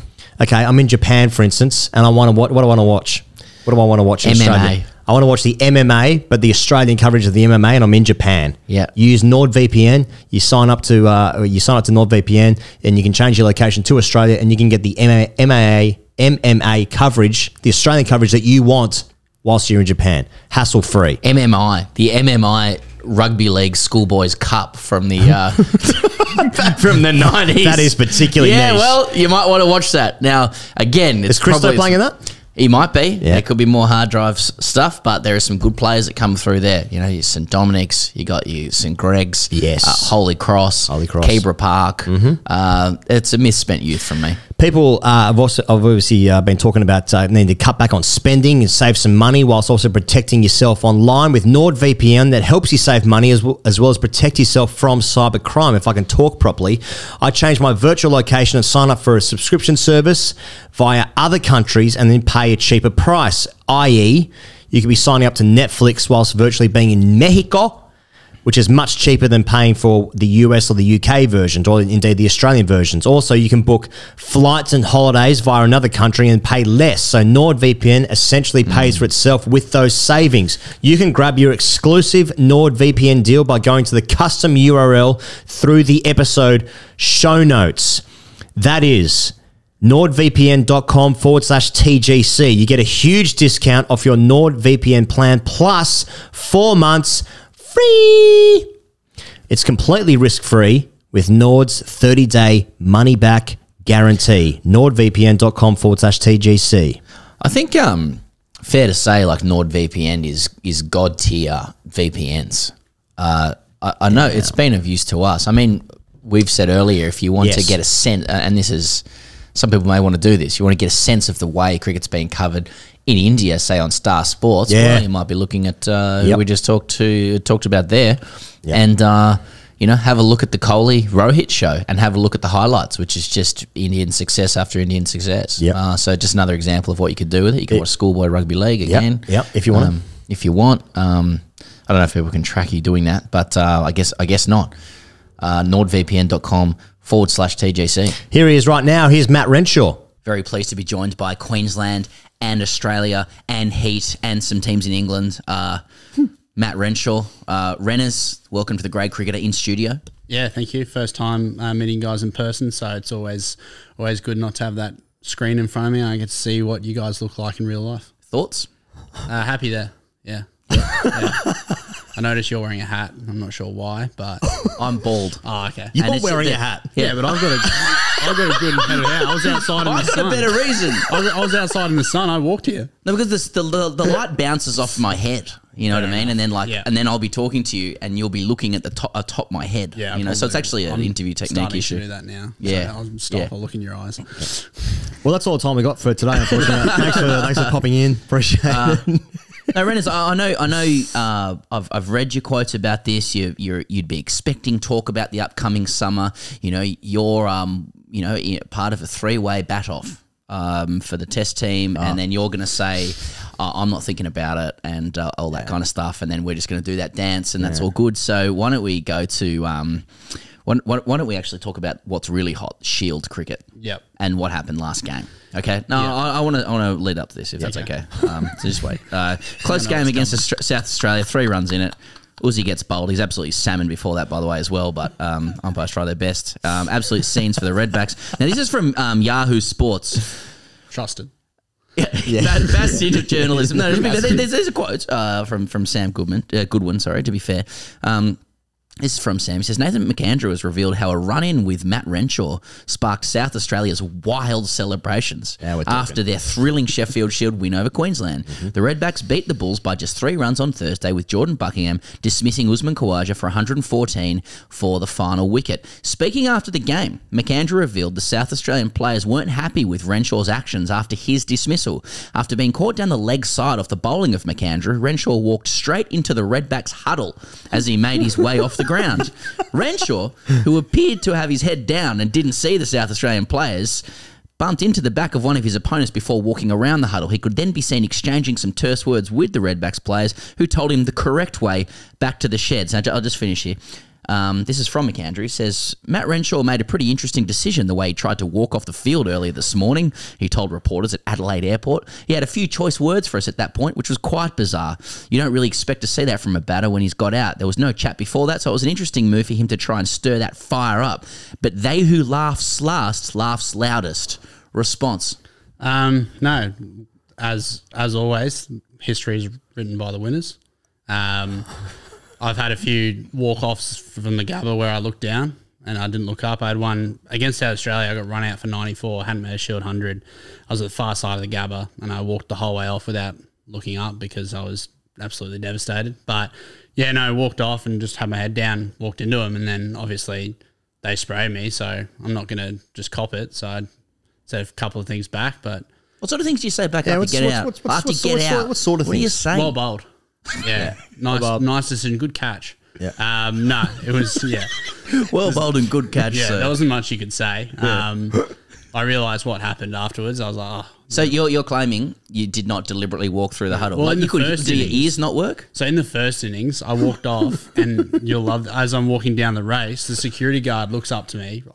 I think he's American or Canadian. He goes, "Yeah, that shot probably wasn't on with that field." And like, I was so rattled. I'm like, you stick to your job, I'll stick to mine. I was like, I didn't know what to say. I walk in the room and Uzi's there, and I was like, I think I just got sent off by the security guard. And they're like, what do you say? I was like, oh, I think he said, like, don't play that shot with the field, like this American guy. And Uzi just walked straight out, like, talks to him. He's like, yeah, he probably was just trying to lighten the mood. And so the rest of the week was always, trying to lighten the mood. And I was like, sent off by a security guard. Well, that's what Ozzy said at the Lord's dressing room as well when he worked there. Apparently that's what I was just trying to lighten the mood. Yeah. I think one of the MCC members said that as well. Like, probably that shot wasn't on with that. That's ball. all they were saying, wasn't it? Well, I want to come to that. Just with the Shield, like, so Jordan Buckingham takes the final wicket. He's giving it large to a good couple dozen people at the Gabba. Or was it to you guys? Like, and that's surely what you want to see with the Shield, don't you? Yeah, like the last 2 games that we've had have been really close, close finishes. Like Tassie, they chased down 430 on the last day, which is something that doesn't really happen very much. And then this game, the most recent one, we lost with 4 overs to go with 3 runs to get. So it's really good that Shield cricket's getting really close. A lot of teams are playing really good cricket, and I think that's the strength of Australian cricket is when the Shield competition is strong. So when Jordan Buckingham cleaned up, was he? And then he wheeled away and then he shushed the crowd. Was there a dog barking or something? I think so. Yeah, I think there Was a must security have guard. been. There was a security. No, he didn't come back after that second day. So He wasn't. He was not we present. never after saw that, him so again. we He don't lost know his what job. He was happened. taken care of. There's actually never been a security guard. That's right. But yeah, I don't know what he was doing. I thought he just scored a Champions League final winner and was shushing the crowd. He ran a long way, but my head was down again.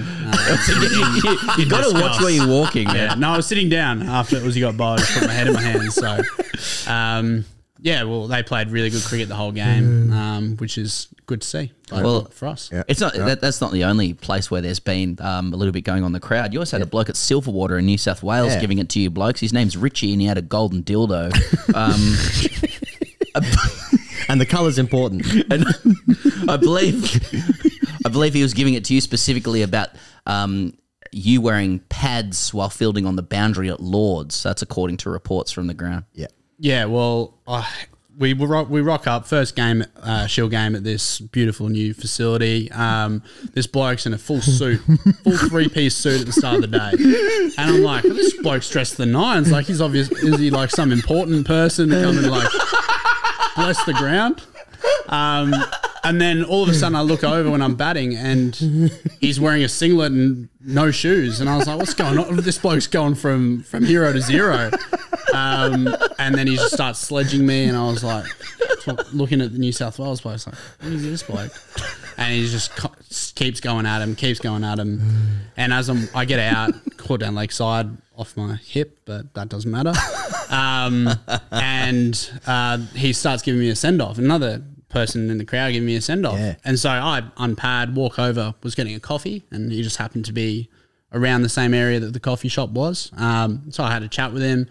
There's people in the crowd telling him that they're trying to enjoy the cricket and he's ruining it, and he tries to tell me that he is a full-time cricket supporter who earns 50 grand a week on housing. So I was like, okay, good for you. Well done. Probably are a lot of older guys who do that. Yeah. Good investments. Explains the suit. Nice portfolio. He bought a $3 million house for 4 raspberries in 1991. Traded it for 4 raspberries. No, I traded it for Jack in the Beanstalk.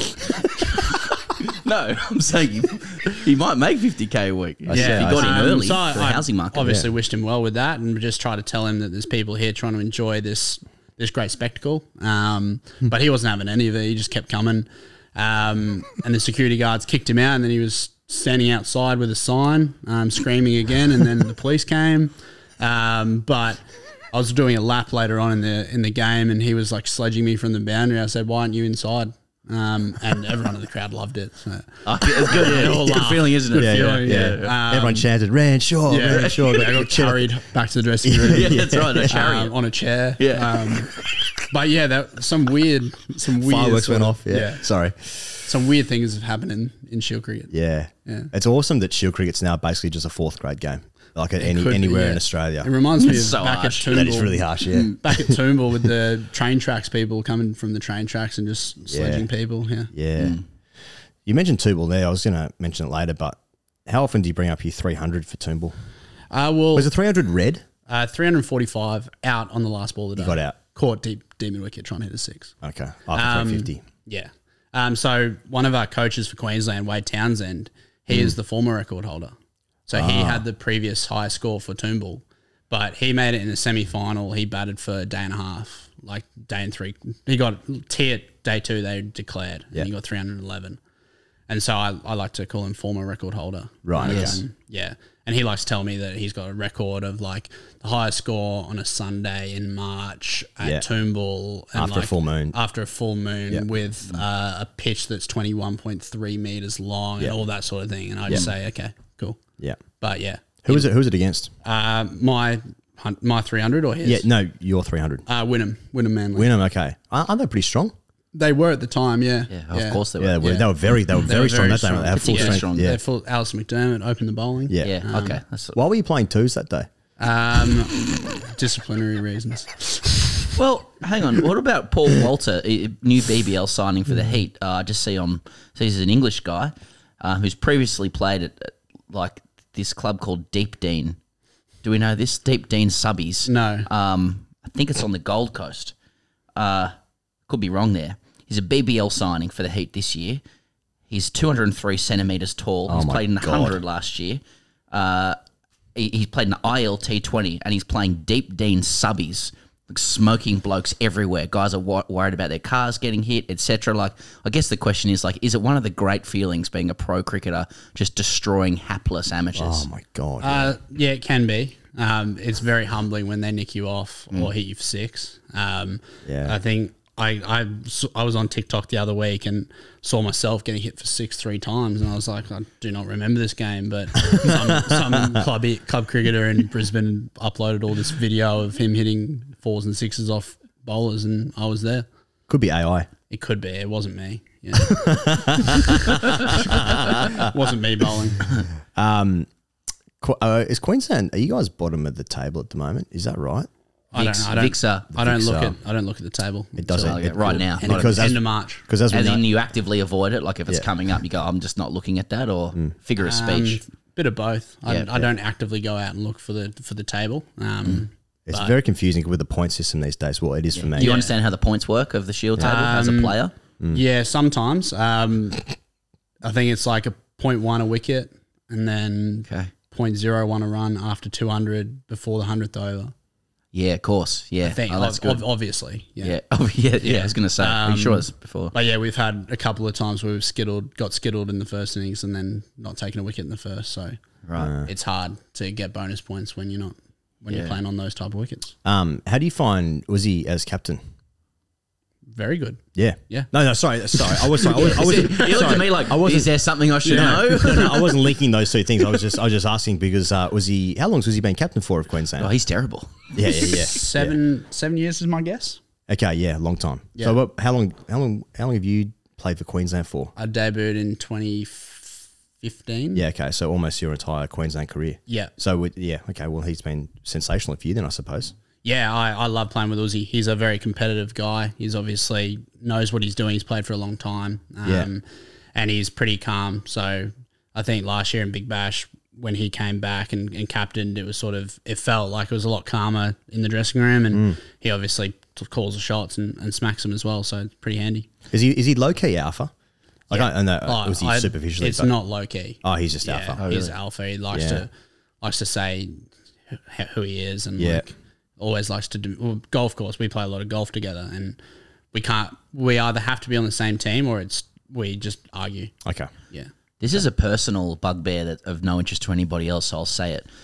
Every time we speak to Usman, as guys who grew up playing Sydney Test cricket, we're like around the same time as Uzi, it's very difficult for us to accept that he is a Queenslander and he calls himself a Queenslander. And every time we see him, we're essentially saying, like, if you're from New South Wales, and to be fair, he says he's from Islamabad, so that does come into it. But Bit of a trump card, that one. Well, I just want to ask, like, every time I say to him, I see him, I'm like, we want to claim you as another New South Wales product, and he basically refuses. But I want to ask, from a Queenslander's perspective, do you accept him as a Queenslander, given that he's played and like he's born and raised in New South Wales? Yeah, well, he always mentions how he used to be a seam bowler, and this is a big one. He says he was like one of the leading wicket takers in Sydney grade cricket with his seam bowling. That's a lie, and I just don't believe it. So that's a lie. Yeah, it's a lie. Yeah.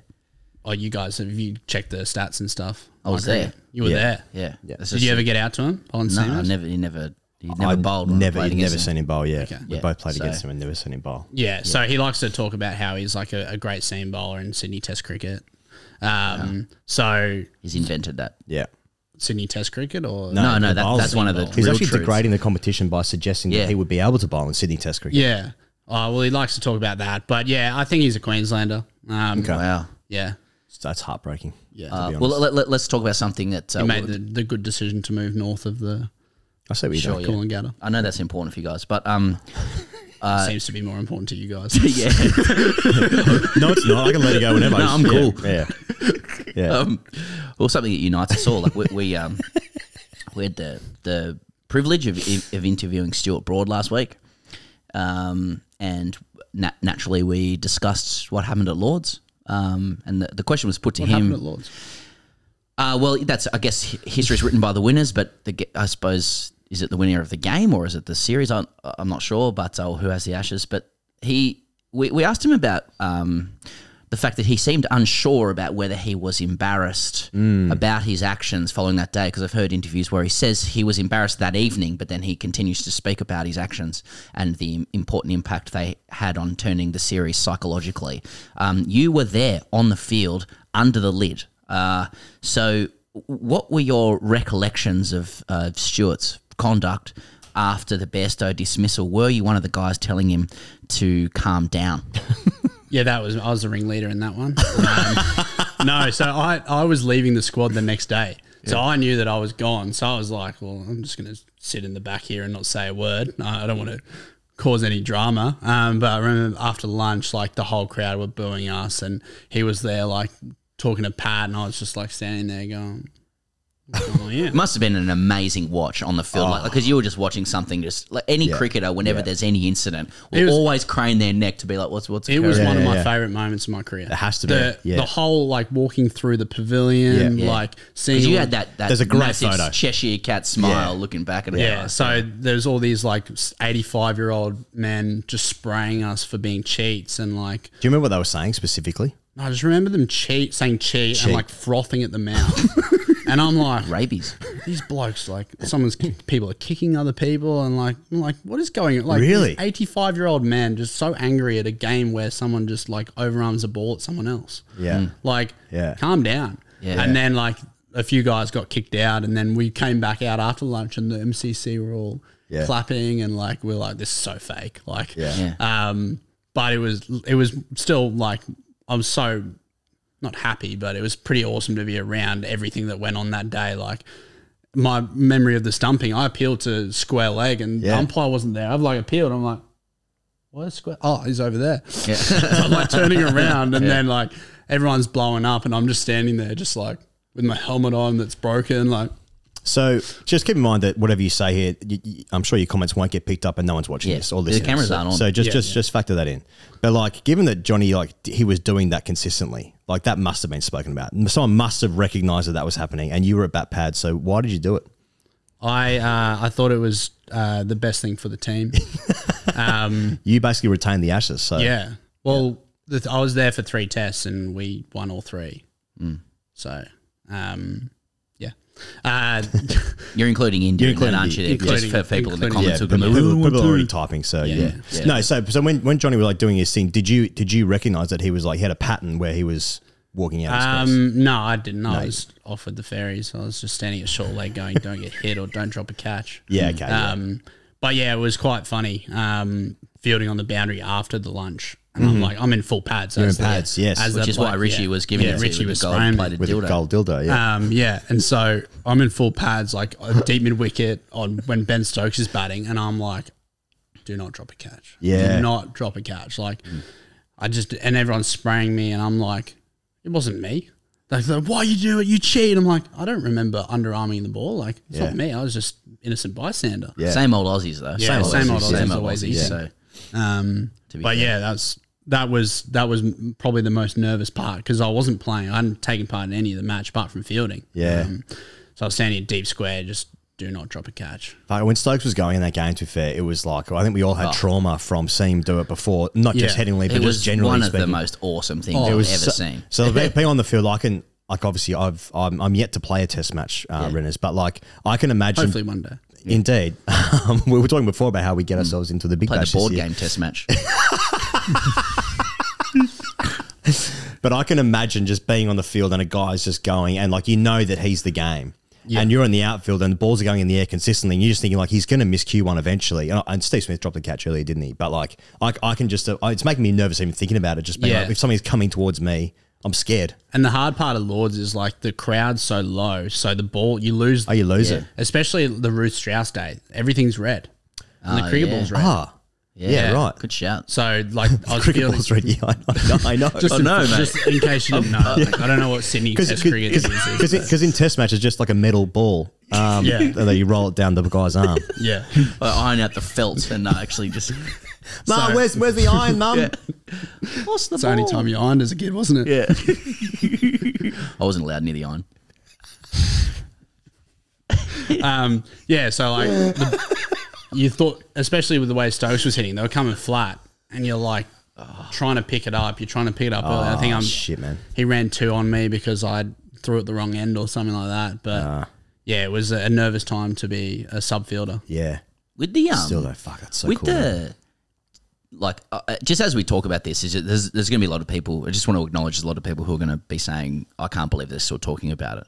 But it was just awesome. Like the like. Talking about a guy who's fucking on the field when This is the grade cricketer. Like, we live and breathe the little nuances and pieces of gossip that happen with like crazy shit like this. So it will be spoken about for ages. When the dismissal happened, like, and guys were in a huddle and the Bairstow and Stokes were there, and I saw like maybe Heady was going over to Stokes and just saying something like, what are we talking about in the huddle there? You know what I mean? What are we hearing? Like, man, that's fucking out. I think it's like, it was like, they were arguing that the guy called over. We were arguing that he was out of his crease already. So I was just standing there drinking water and going, this is pretty cool. Like, everyone booing me, like, felt pretty special. Yeah. Why do you make it seem like you won a competition to be on the field? That's right. Make a wish.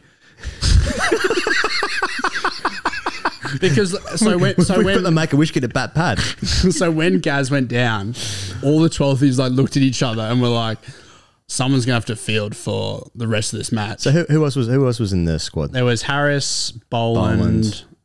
Pearson, Marsh. Yeah, okay. And me, I think. And you got the gig. And I got the gig. Yeah. And I was like, I'd see why that's the case, yeah. I think it was because they liked see me fielding in pads and stuff. Yeah. So like I was running from deep mid wicket to short leg to deep mid wicket to silly point, like between balls when Stokes and Broad were batting. But yeah, like we all looked at each other. We were like, oh no, like someone's gonna have to field here. But then that was a good thing because then during the batting innings, I was like I just nicked off for 2. Yeah, obviously I want to get a duck, and I was feet up, lunch, like cups of tea, like, can you get me a drink? Like I'm a fielder now, so can you get me a drink? I'm a fielder. I'm a fielder now. Get me out of here. But yeah, it was like we were all so nervous about fielding because none of us really want. And I was trying to get Jimmy on. This was his first like Ashes experience. He's like, oh no, normally I need like catching apparatus and stuff like that, like keeping gloves. And I was like, just go out there, field for an over. And he's like, no, you go. And I was like, okay. Well, that's how it works. At the top level. No, you go. No, I'll go. I need catching apparatus. Ashes on the line. Everyone in Australia watching it. No, you go. I need catching apparatus. And then when you get on, it's like, get me a drink. I just want to. I want to stick with the Ashes for a second, but you mentioned Jimmy Pearson. I just want to ask about him. I don't really know what my question is, other than like I look at him for a couple of years. His numbers are unbelievable. He's a great keeper. He's a great bat. What's he like to play with? What do you think his levels are?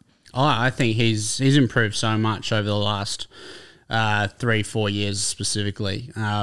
He's obviously a good player growing up, but I think he sort of knuckled down sort of in that just before COVID and just worked on his game, started talking more about cricket. And yeah, I think he's a great keeper, a great batter. We're so lucky to sort of have him, Ness at 7, Wildermuth at 8, Sandhu at 9. Like, it really extends our batting order with him being able to bat 6 and keep at such a high level. I think he's got a chance. Unfortunately, there's sort of a couple of keepers around there that are ahead of him at the moment, but I think if he got the call up, I think there was a chance at one point when Kerry got hit in the head at Headingley. He was nearly in. And I think I wasn't there. I was on holiday playing golf, but I spoke to him after.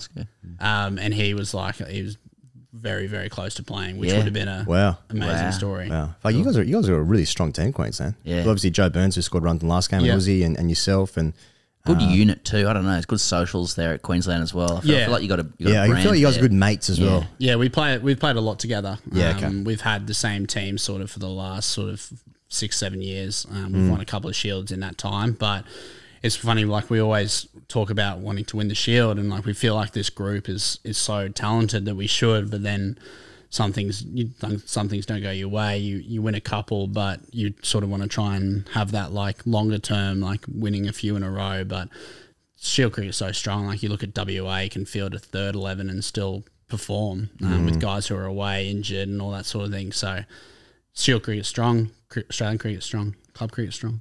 What about lunch at Lords? Were you there for the? I was there, yeah. Fortunately, I was facing away from Bairstow. Okay. Because all the thing happened and I just absolutely lost it. I nearly spat out my food because I was laughing. I just just started laughing, and fortunately, Did it surprise you that Dave had that level in him? No. No, he's funny. Yeah, very funny. And I was, because he was like sort of sitting across from me, and when Bairstow said it, I was just like looking at what's going on. And then he said it, and I was just like.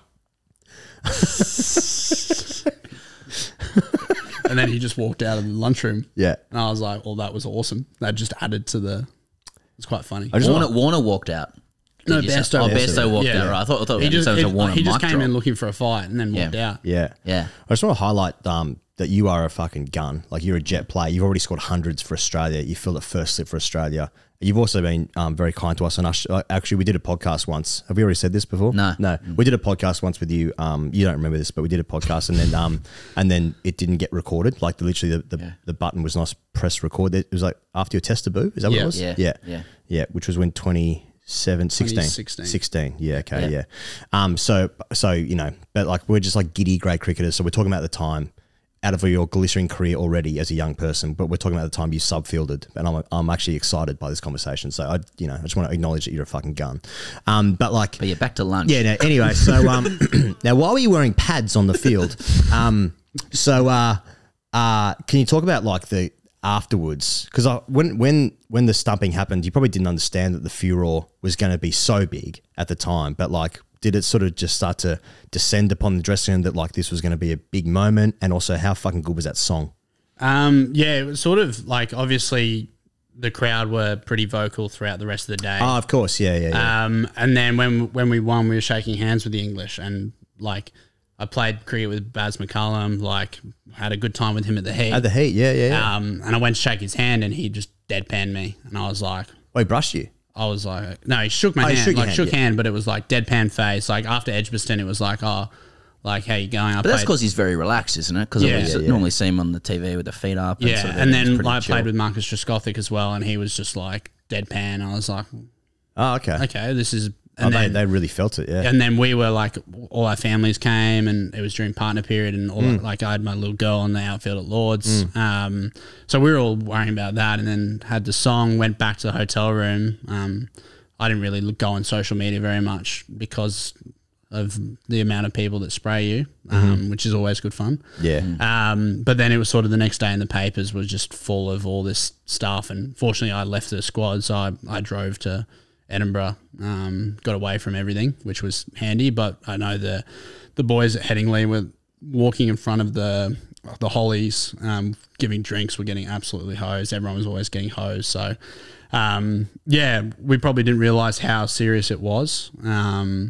But in terms of what we're pretty like, what happened, and yeah. You guys are cheats. It's funny, man, because like obviously, like the English will say, probably fairly that when they come to Australia, it gets pretty fucking horrendous out here. Just think about like that whole incident for all the guys involved. It's like, oh fucking hell, it's pretty embarrassing for everyone. Like, I mean, getting sprayed like that for an incident, like, sorry, he was just out. Yeah, sorry. and like you compare it to other current events in the world of cricket, like a bloke got timed out, English bloke got run out by a keeper from a leg side wide. Like they're pretty potentially worse than what happened, but just because it was at Lords, day 5, they were close to winning it, apparently. And it's the Ashes, but people feel it, Yeah. So England owns morality, so as well. I think that's probably what added to it all as well. Yeah. Are you happy that you got to experience it?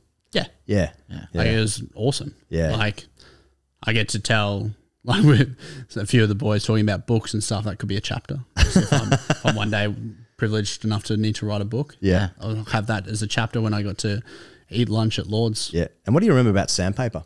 I wasn't there. I was winning a shield with Queensland at Allan Waterfield. Thank God. Now there's a chapter. That's a chapter. Fly out 2 hours after winning a shield, having one beer. I'll sleep on the plane. Can I ask about the summer upcoming though, Rennes? You've been very clear in your comments about the next spot in the Australian team, and you're just what Whatever you actually said, like that you can't do anything about it, that the media is going to talk about it, all you can do is score runs, and that's basically it.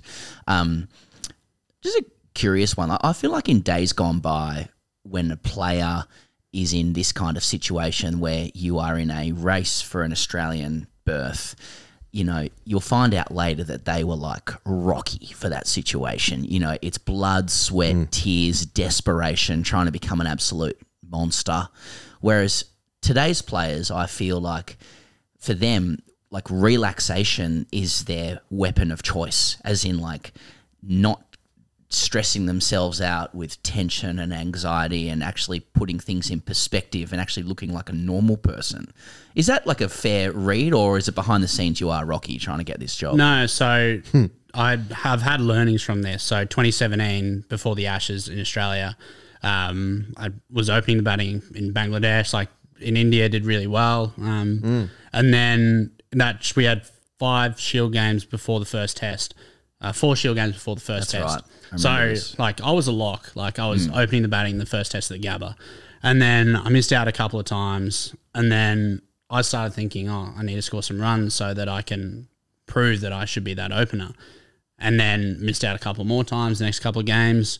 And then then the media started coming out, is Renshaw ready to play in the Ashes? And I read that, reading everything back then as a 21-year-old. I was like, maybe I'm not ready.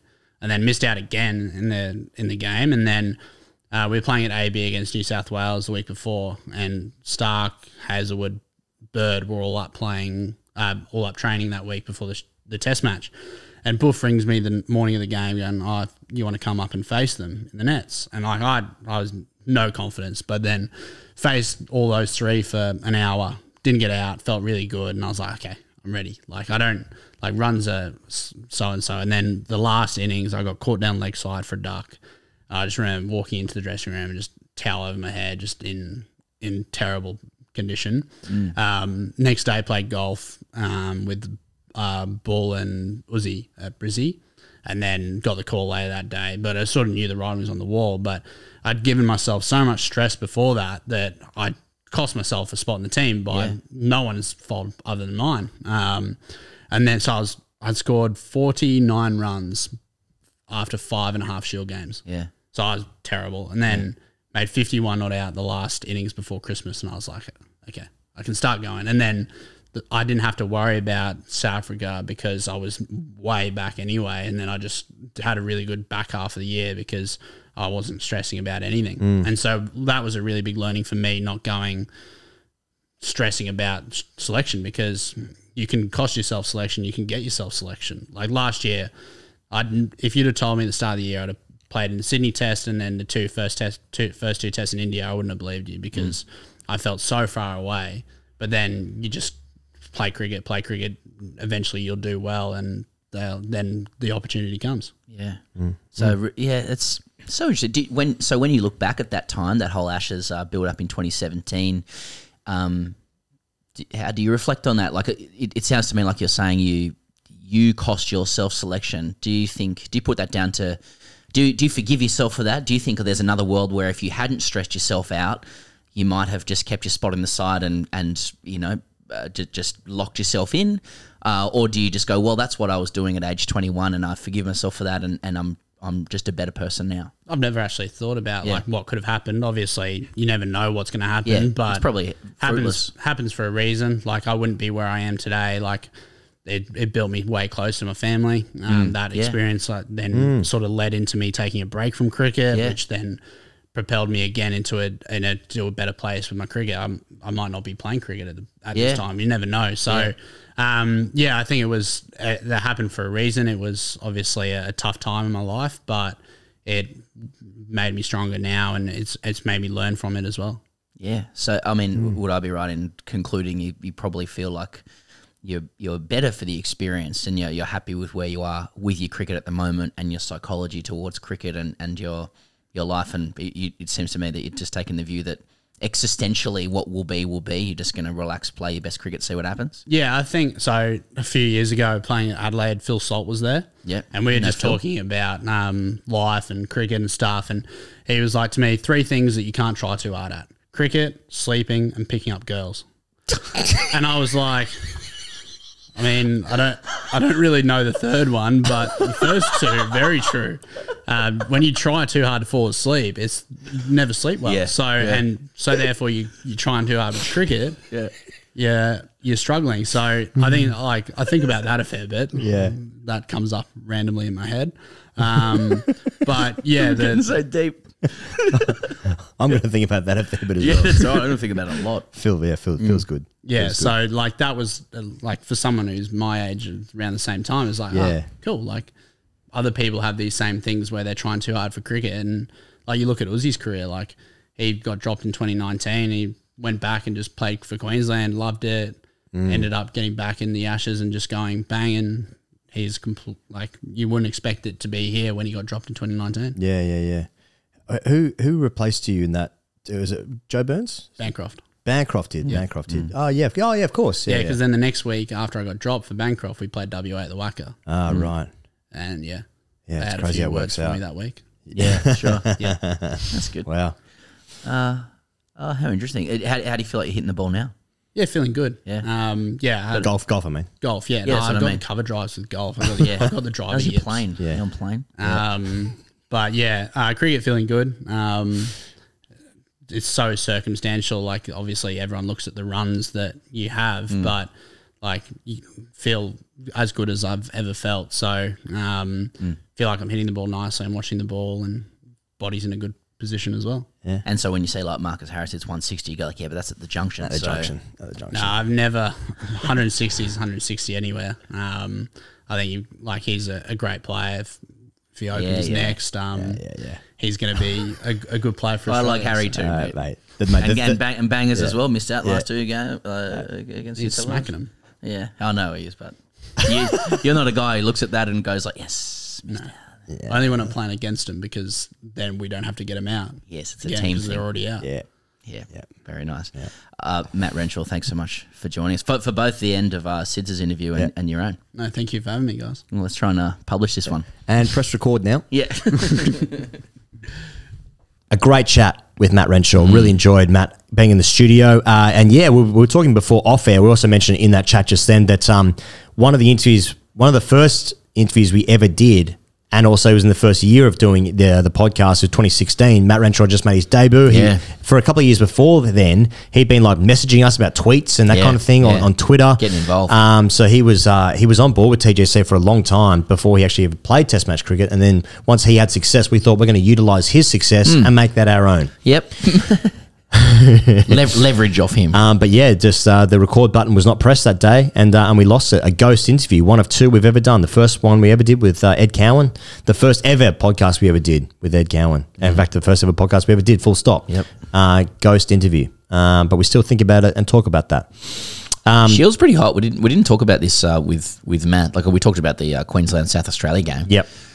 But New South Wales have broken their winning streak. 15 games without a win. They bowled Western Australia out for 141 and 136. They only needed to chase 4 runs in the 4th innings, and they did it with 4-leg buys. As Angus wrote to us on Patreon, a very park cricket thing to happen in the Shield. New South Wales breaking their drought with 4-leg buys. Ollie Davies scored his first Shield 100 for New South Wales. He made 129 in their first innings. So I guess that means, because as we know, when Australian you come to the cricket's- same conclusion as me. when New South Wales cricket's doing good, Australian cricket's doing good. Apparently a really good 100 too from Ollie Davies. Now, I understand that other players in different states have scored hundreds and have been scoring hundreds for quite a while. But my understanding about Ollie Davies' 100 coming against WA. From Manly. Yes. Coming against, so that's premium. Yeah. Coming against WA, who are the Shield defending champions. Back to back. A couple of years running. You know, you got the Scorcher stuff there as well. You're talking about probably a Test second 11, third 11. Yeah. And dominant on the front foot, dominant on the back foot, got New South Wales over the line. There's just something about watching him that I thought, no, that's Test cricket. That he could be next cab. You know, Australian cricket's starting to look brighter with a couple of old guys sort of falling off the cliff. Ollie Davies, 100 for New South Wales, and I'm starting to think baggy green. Yes. With that, personally. Yep. So that is really, I mean, and you know, Jack Edwards' form's been really solid as well. Started the season really well. He's working with Shane Watson. Yeah. His bowling's come on as he's grown even further. So he's hitting the wicket hard. He's scored some more runs lately. So I'm just wondering, Jack Edwards, if he can insert himself into the 5 or 6 man all rounder conversation, maybe front of the queue. Well, I'm not sure. Has he leapfrogged Aaron Hardy yet? I don't know what it is about Jackson Bird, who's spent his entire career at Tasmania doing so well, but this year especially, there's something about Jackson Bird. There's something about him. He's averaging 40. Yeah. Marcus Harris made 164 for Victoria in their draw against Tasmania at the Junction. Charlie Wakeem made 148, batting at 3 for Tassie in the first innings. So Tasmania and South Australia are now first and second. WA are third. New South Wales somehow fourth. Queensland 5th and the Vics 6th. The leading run scorers at the moment is Cameron Bancroft, 458 runs at 76. Chris Tremaine, who took 5 for against Western Australia at the SCG in this week just gone. He's a leading wicket taker with 23 poles at 15. Not too bad at all. Not too bad at all. But this update from Muzz on Patreon, just an update on Richard, the golden dildo waving heckler from the New South Wales Shield game, as told by Pete Lawler. He was there at the SCG yesterday and in fine form. Had advice for every player after every delivery. Relentless. Nothing but support for his Blues and gentle derision for the Wacker boys. Had a chat to him afterwards and he's just very enthusiastic. Maybe not the full quid, but I was at the Shield on a Monday as well, so who am I to talk? Indeed, Muzz. Oh, and you're riding into a podcast. Oh, and security took his gold dildo, he said. But he did have a little bicycle horn that he kept honking every time something good happens. Okay. If I'm New South Wales, I lean into it, make him the team mascot. Well, we got what have they got to lose given the current state? There's a few people writing in about Richard. Actually, if I could just find this here for one second. This is from Marcus, who. So this is more info on Richard, and I just want to say from the top. I think shout out to it. Like my understanding of the things that Rich is calling out at the games is like it's still quite nuanced and funny. I think we said this the other day. Like he was telling Roger Choli, like, "Oh, you're going to go none for 80, none for 82, none for 82 specifically." I like that kind of stuff. You know that the Shield's coming back. Yeah. Hell yeah. I'm not sure if I meant to read this. Marcus says, boys, I think you really appreciate this one. As you've mentioned a few times, Richie is an avid cricket fan and regularly attends New South Wales games. He was at the match last week and hurled abuse all day. However, what you may not know is that he follows the Parramatta first grade team around wherever they play. We had the privilege of playing against Parramatta at Old Kings Oval on the weekend. In the first week, Richie yelled from the sidelines for the entire day. It was a respectful effort and we all couldn't believe his lung capacity. However, on day 2, Richie was in an absolute mood and was filled with anger when he arrived at the ground, as no one from Parramatta had told him there would be an early start due to losing overs for rain on day 1. As a result, Richie got in several fights and by lunchtime he'd been escorted by the boys in blue back to his house. However, the highlight of the day was when Richie brought his own yellow chalk to the game and wrote a few messages to the team. Please see photo. Maybe we'll include this somewhere else, but he's got a yellow chalk on the like a big chalkboard that's at the ground. It's called the Ron Jeremy stand, which says all welcome, free cricket, smoking allowed. So he says, I'd like to preface that the reference to Ron Jeremy was supposed to be aimed at me. However, this must be related to my moustache and not my pecker. Thought you boys would enjoy this one. Love the podcast. Cheers. So, well, Richard is single-handedly saving Sheffield Shield cricket and its importance in the general conversation. It's a phenomenon. It's a phenomenon in club cricket. Like clubs can attract members of the community who end up following them around and supporting them. That's true. That's true. And that can be, and you know, if you deal with it correctly and with great spirits, a lot of the players I think are talking to Richie and having a good time and whatever, then it can add value and colour to the occasion. It sounds like it sounds completely harmless and it sounds quite funny. But except when those players, those people who come to support your team, start supporting another team, which has happened to us. Yes, indeed. Oh God, you don't want to go there. Okay, yep. Hashtag ICGC. Hashtag ICGC is brought to you by Ponting Wines. You can use the code GETAFEW for 20% off at pontingwines.com.au. By now, you know that Ponting Wines have supported TGC for, I suppose, actually more than a year. I want to say a number of years, if that's the case, a number of years, and we thank them for their support over the time. And you can get 20% off using the code GETAFEW at pontingwines.com.au. We've spoken about the selection in the past. There's a couple of Pinot Noirs there. There's a Rosé there. There's a Chardonnay. There's a Pinot Gris. There is a Shiraz. Is there a Cabernet Sauv?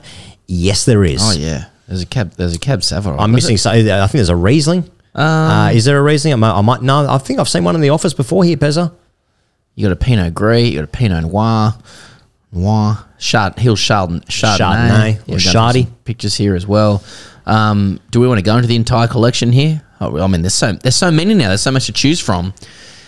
We've always said the Shiraz is the best. I really hope people are supporting Ponting wines because they've supported TGC for a couple of years now, and I think people should be getting around the 20% off discount using the code GETAFEW. I'm literally on pontingwines.com.au. There's already discounts being offered, and then you actually purchase the wine, chuck in Get a Few, and you're going to get 20% further off that. Wow.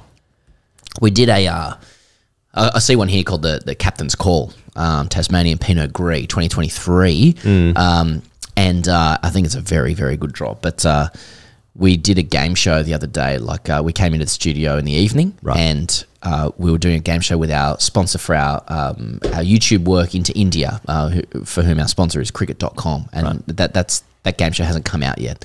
But one of the questions you were asked was, who's your ultimate captain? Steve Waugh, Ricky Ponting, or MS Dhoni? And the answer you were meant to give was MS Dhoni. But like you, to me, it's like Waugh, Ponting, daylight, absolute daylight. With respect to MS Dhoni, and Graham Smith, of course, who led a great South African team, to the Mace, or whatever it was at the time. Dhoni, Graham Smith, Kumar Sangakkara, all of a level, fantastic players, all, and Nathan Astle, Godspeed to them. Astle, couple of games, Ken Rutherford, all good players, all, and you wish them and their families well. I do wish their families well. But there's a fair bit of daylight before I'm getting up to Alex Stewart, RTP. Ponting's Captain's Call, Tasmanian Pinot Gris 2023 at pontingwines.com.au. Use your code GETAFEW. Hashtag ICDC. You want to do it, Pez? Yeah, Anon writes in. Bit of a ramble. You'll have to excuse me. Excused. Well, on the final night of a 3-day bender to the Melbourne Cup as part of a punters club, I was struck with a thought. After having a generally standard Cup day wins, losses, chase your losses at the Cas and then the eventual journey home, I found myself being the last one up watching Australia capitulate against the well-organised and valiant Afghanistan.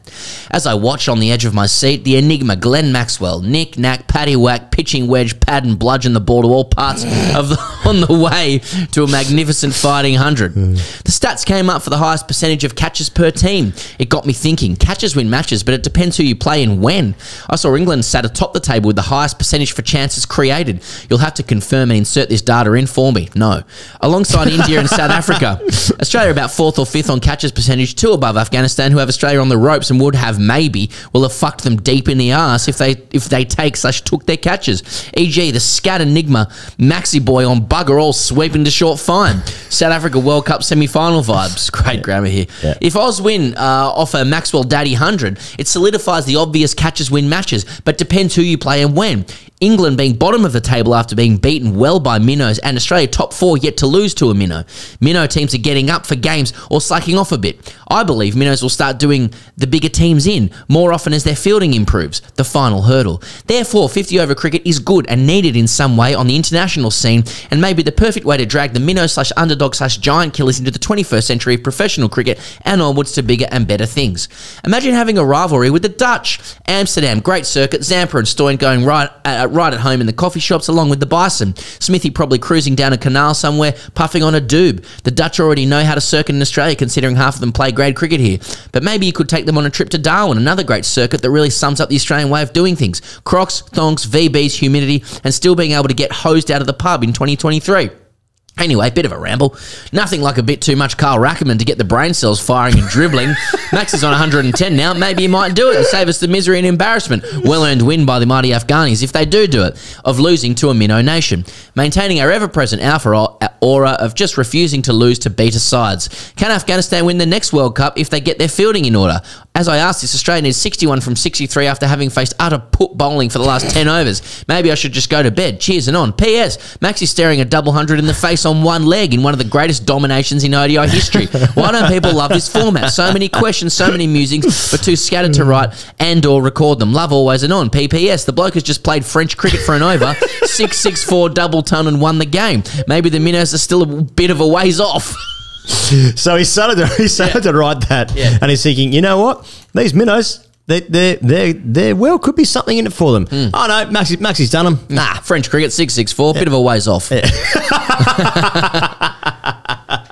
And that's what Glenn Maxwell does to a man. Thank you very much to Peter Siddle for joining us in studio. Thanks very much to Matt Renshaw for joining us in studio. Thanks very much for hanging in there with us all the way for this very long podcast. The World Cup semi-finals are here. That means the World Cup final is just around the corner this Sunday night. What's going to happen? We're going to be there for all of it, Pezza. And by there for all of it, I mean online, on the internet, and in your ears and on your eyeballs. See you later.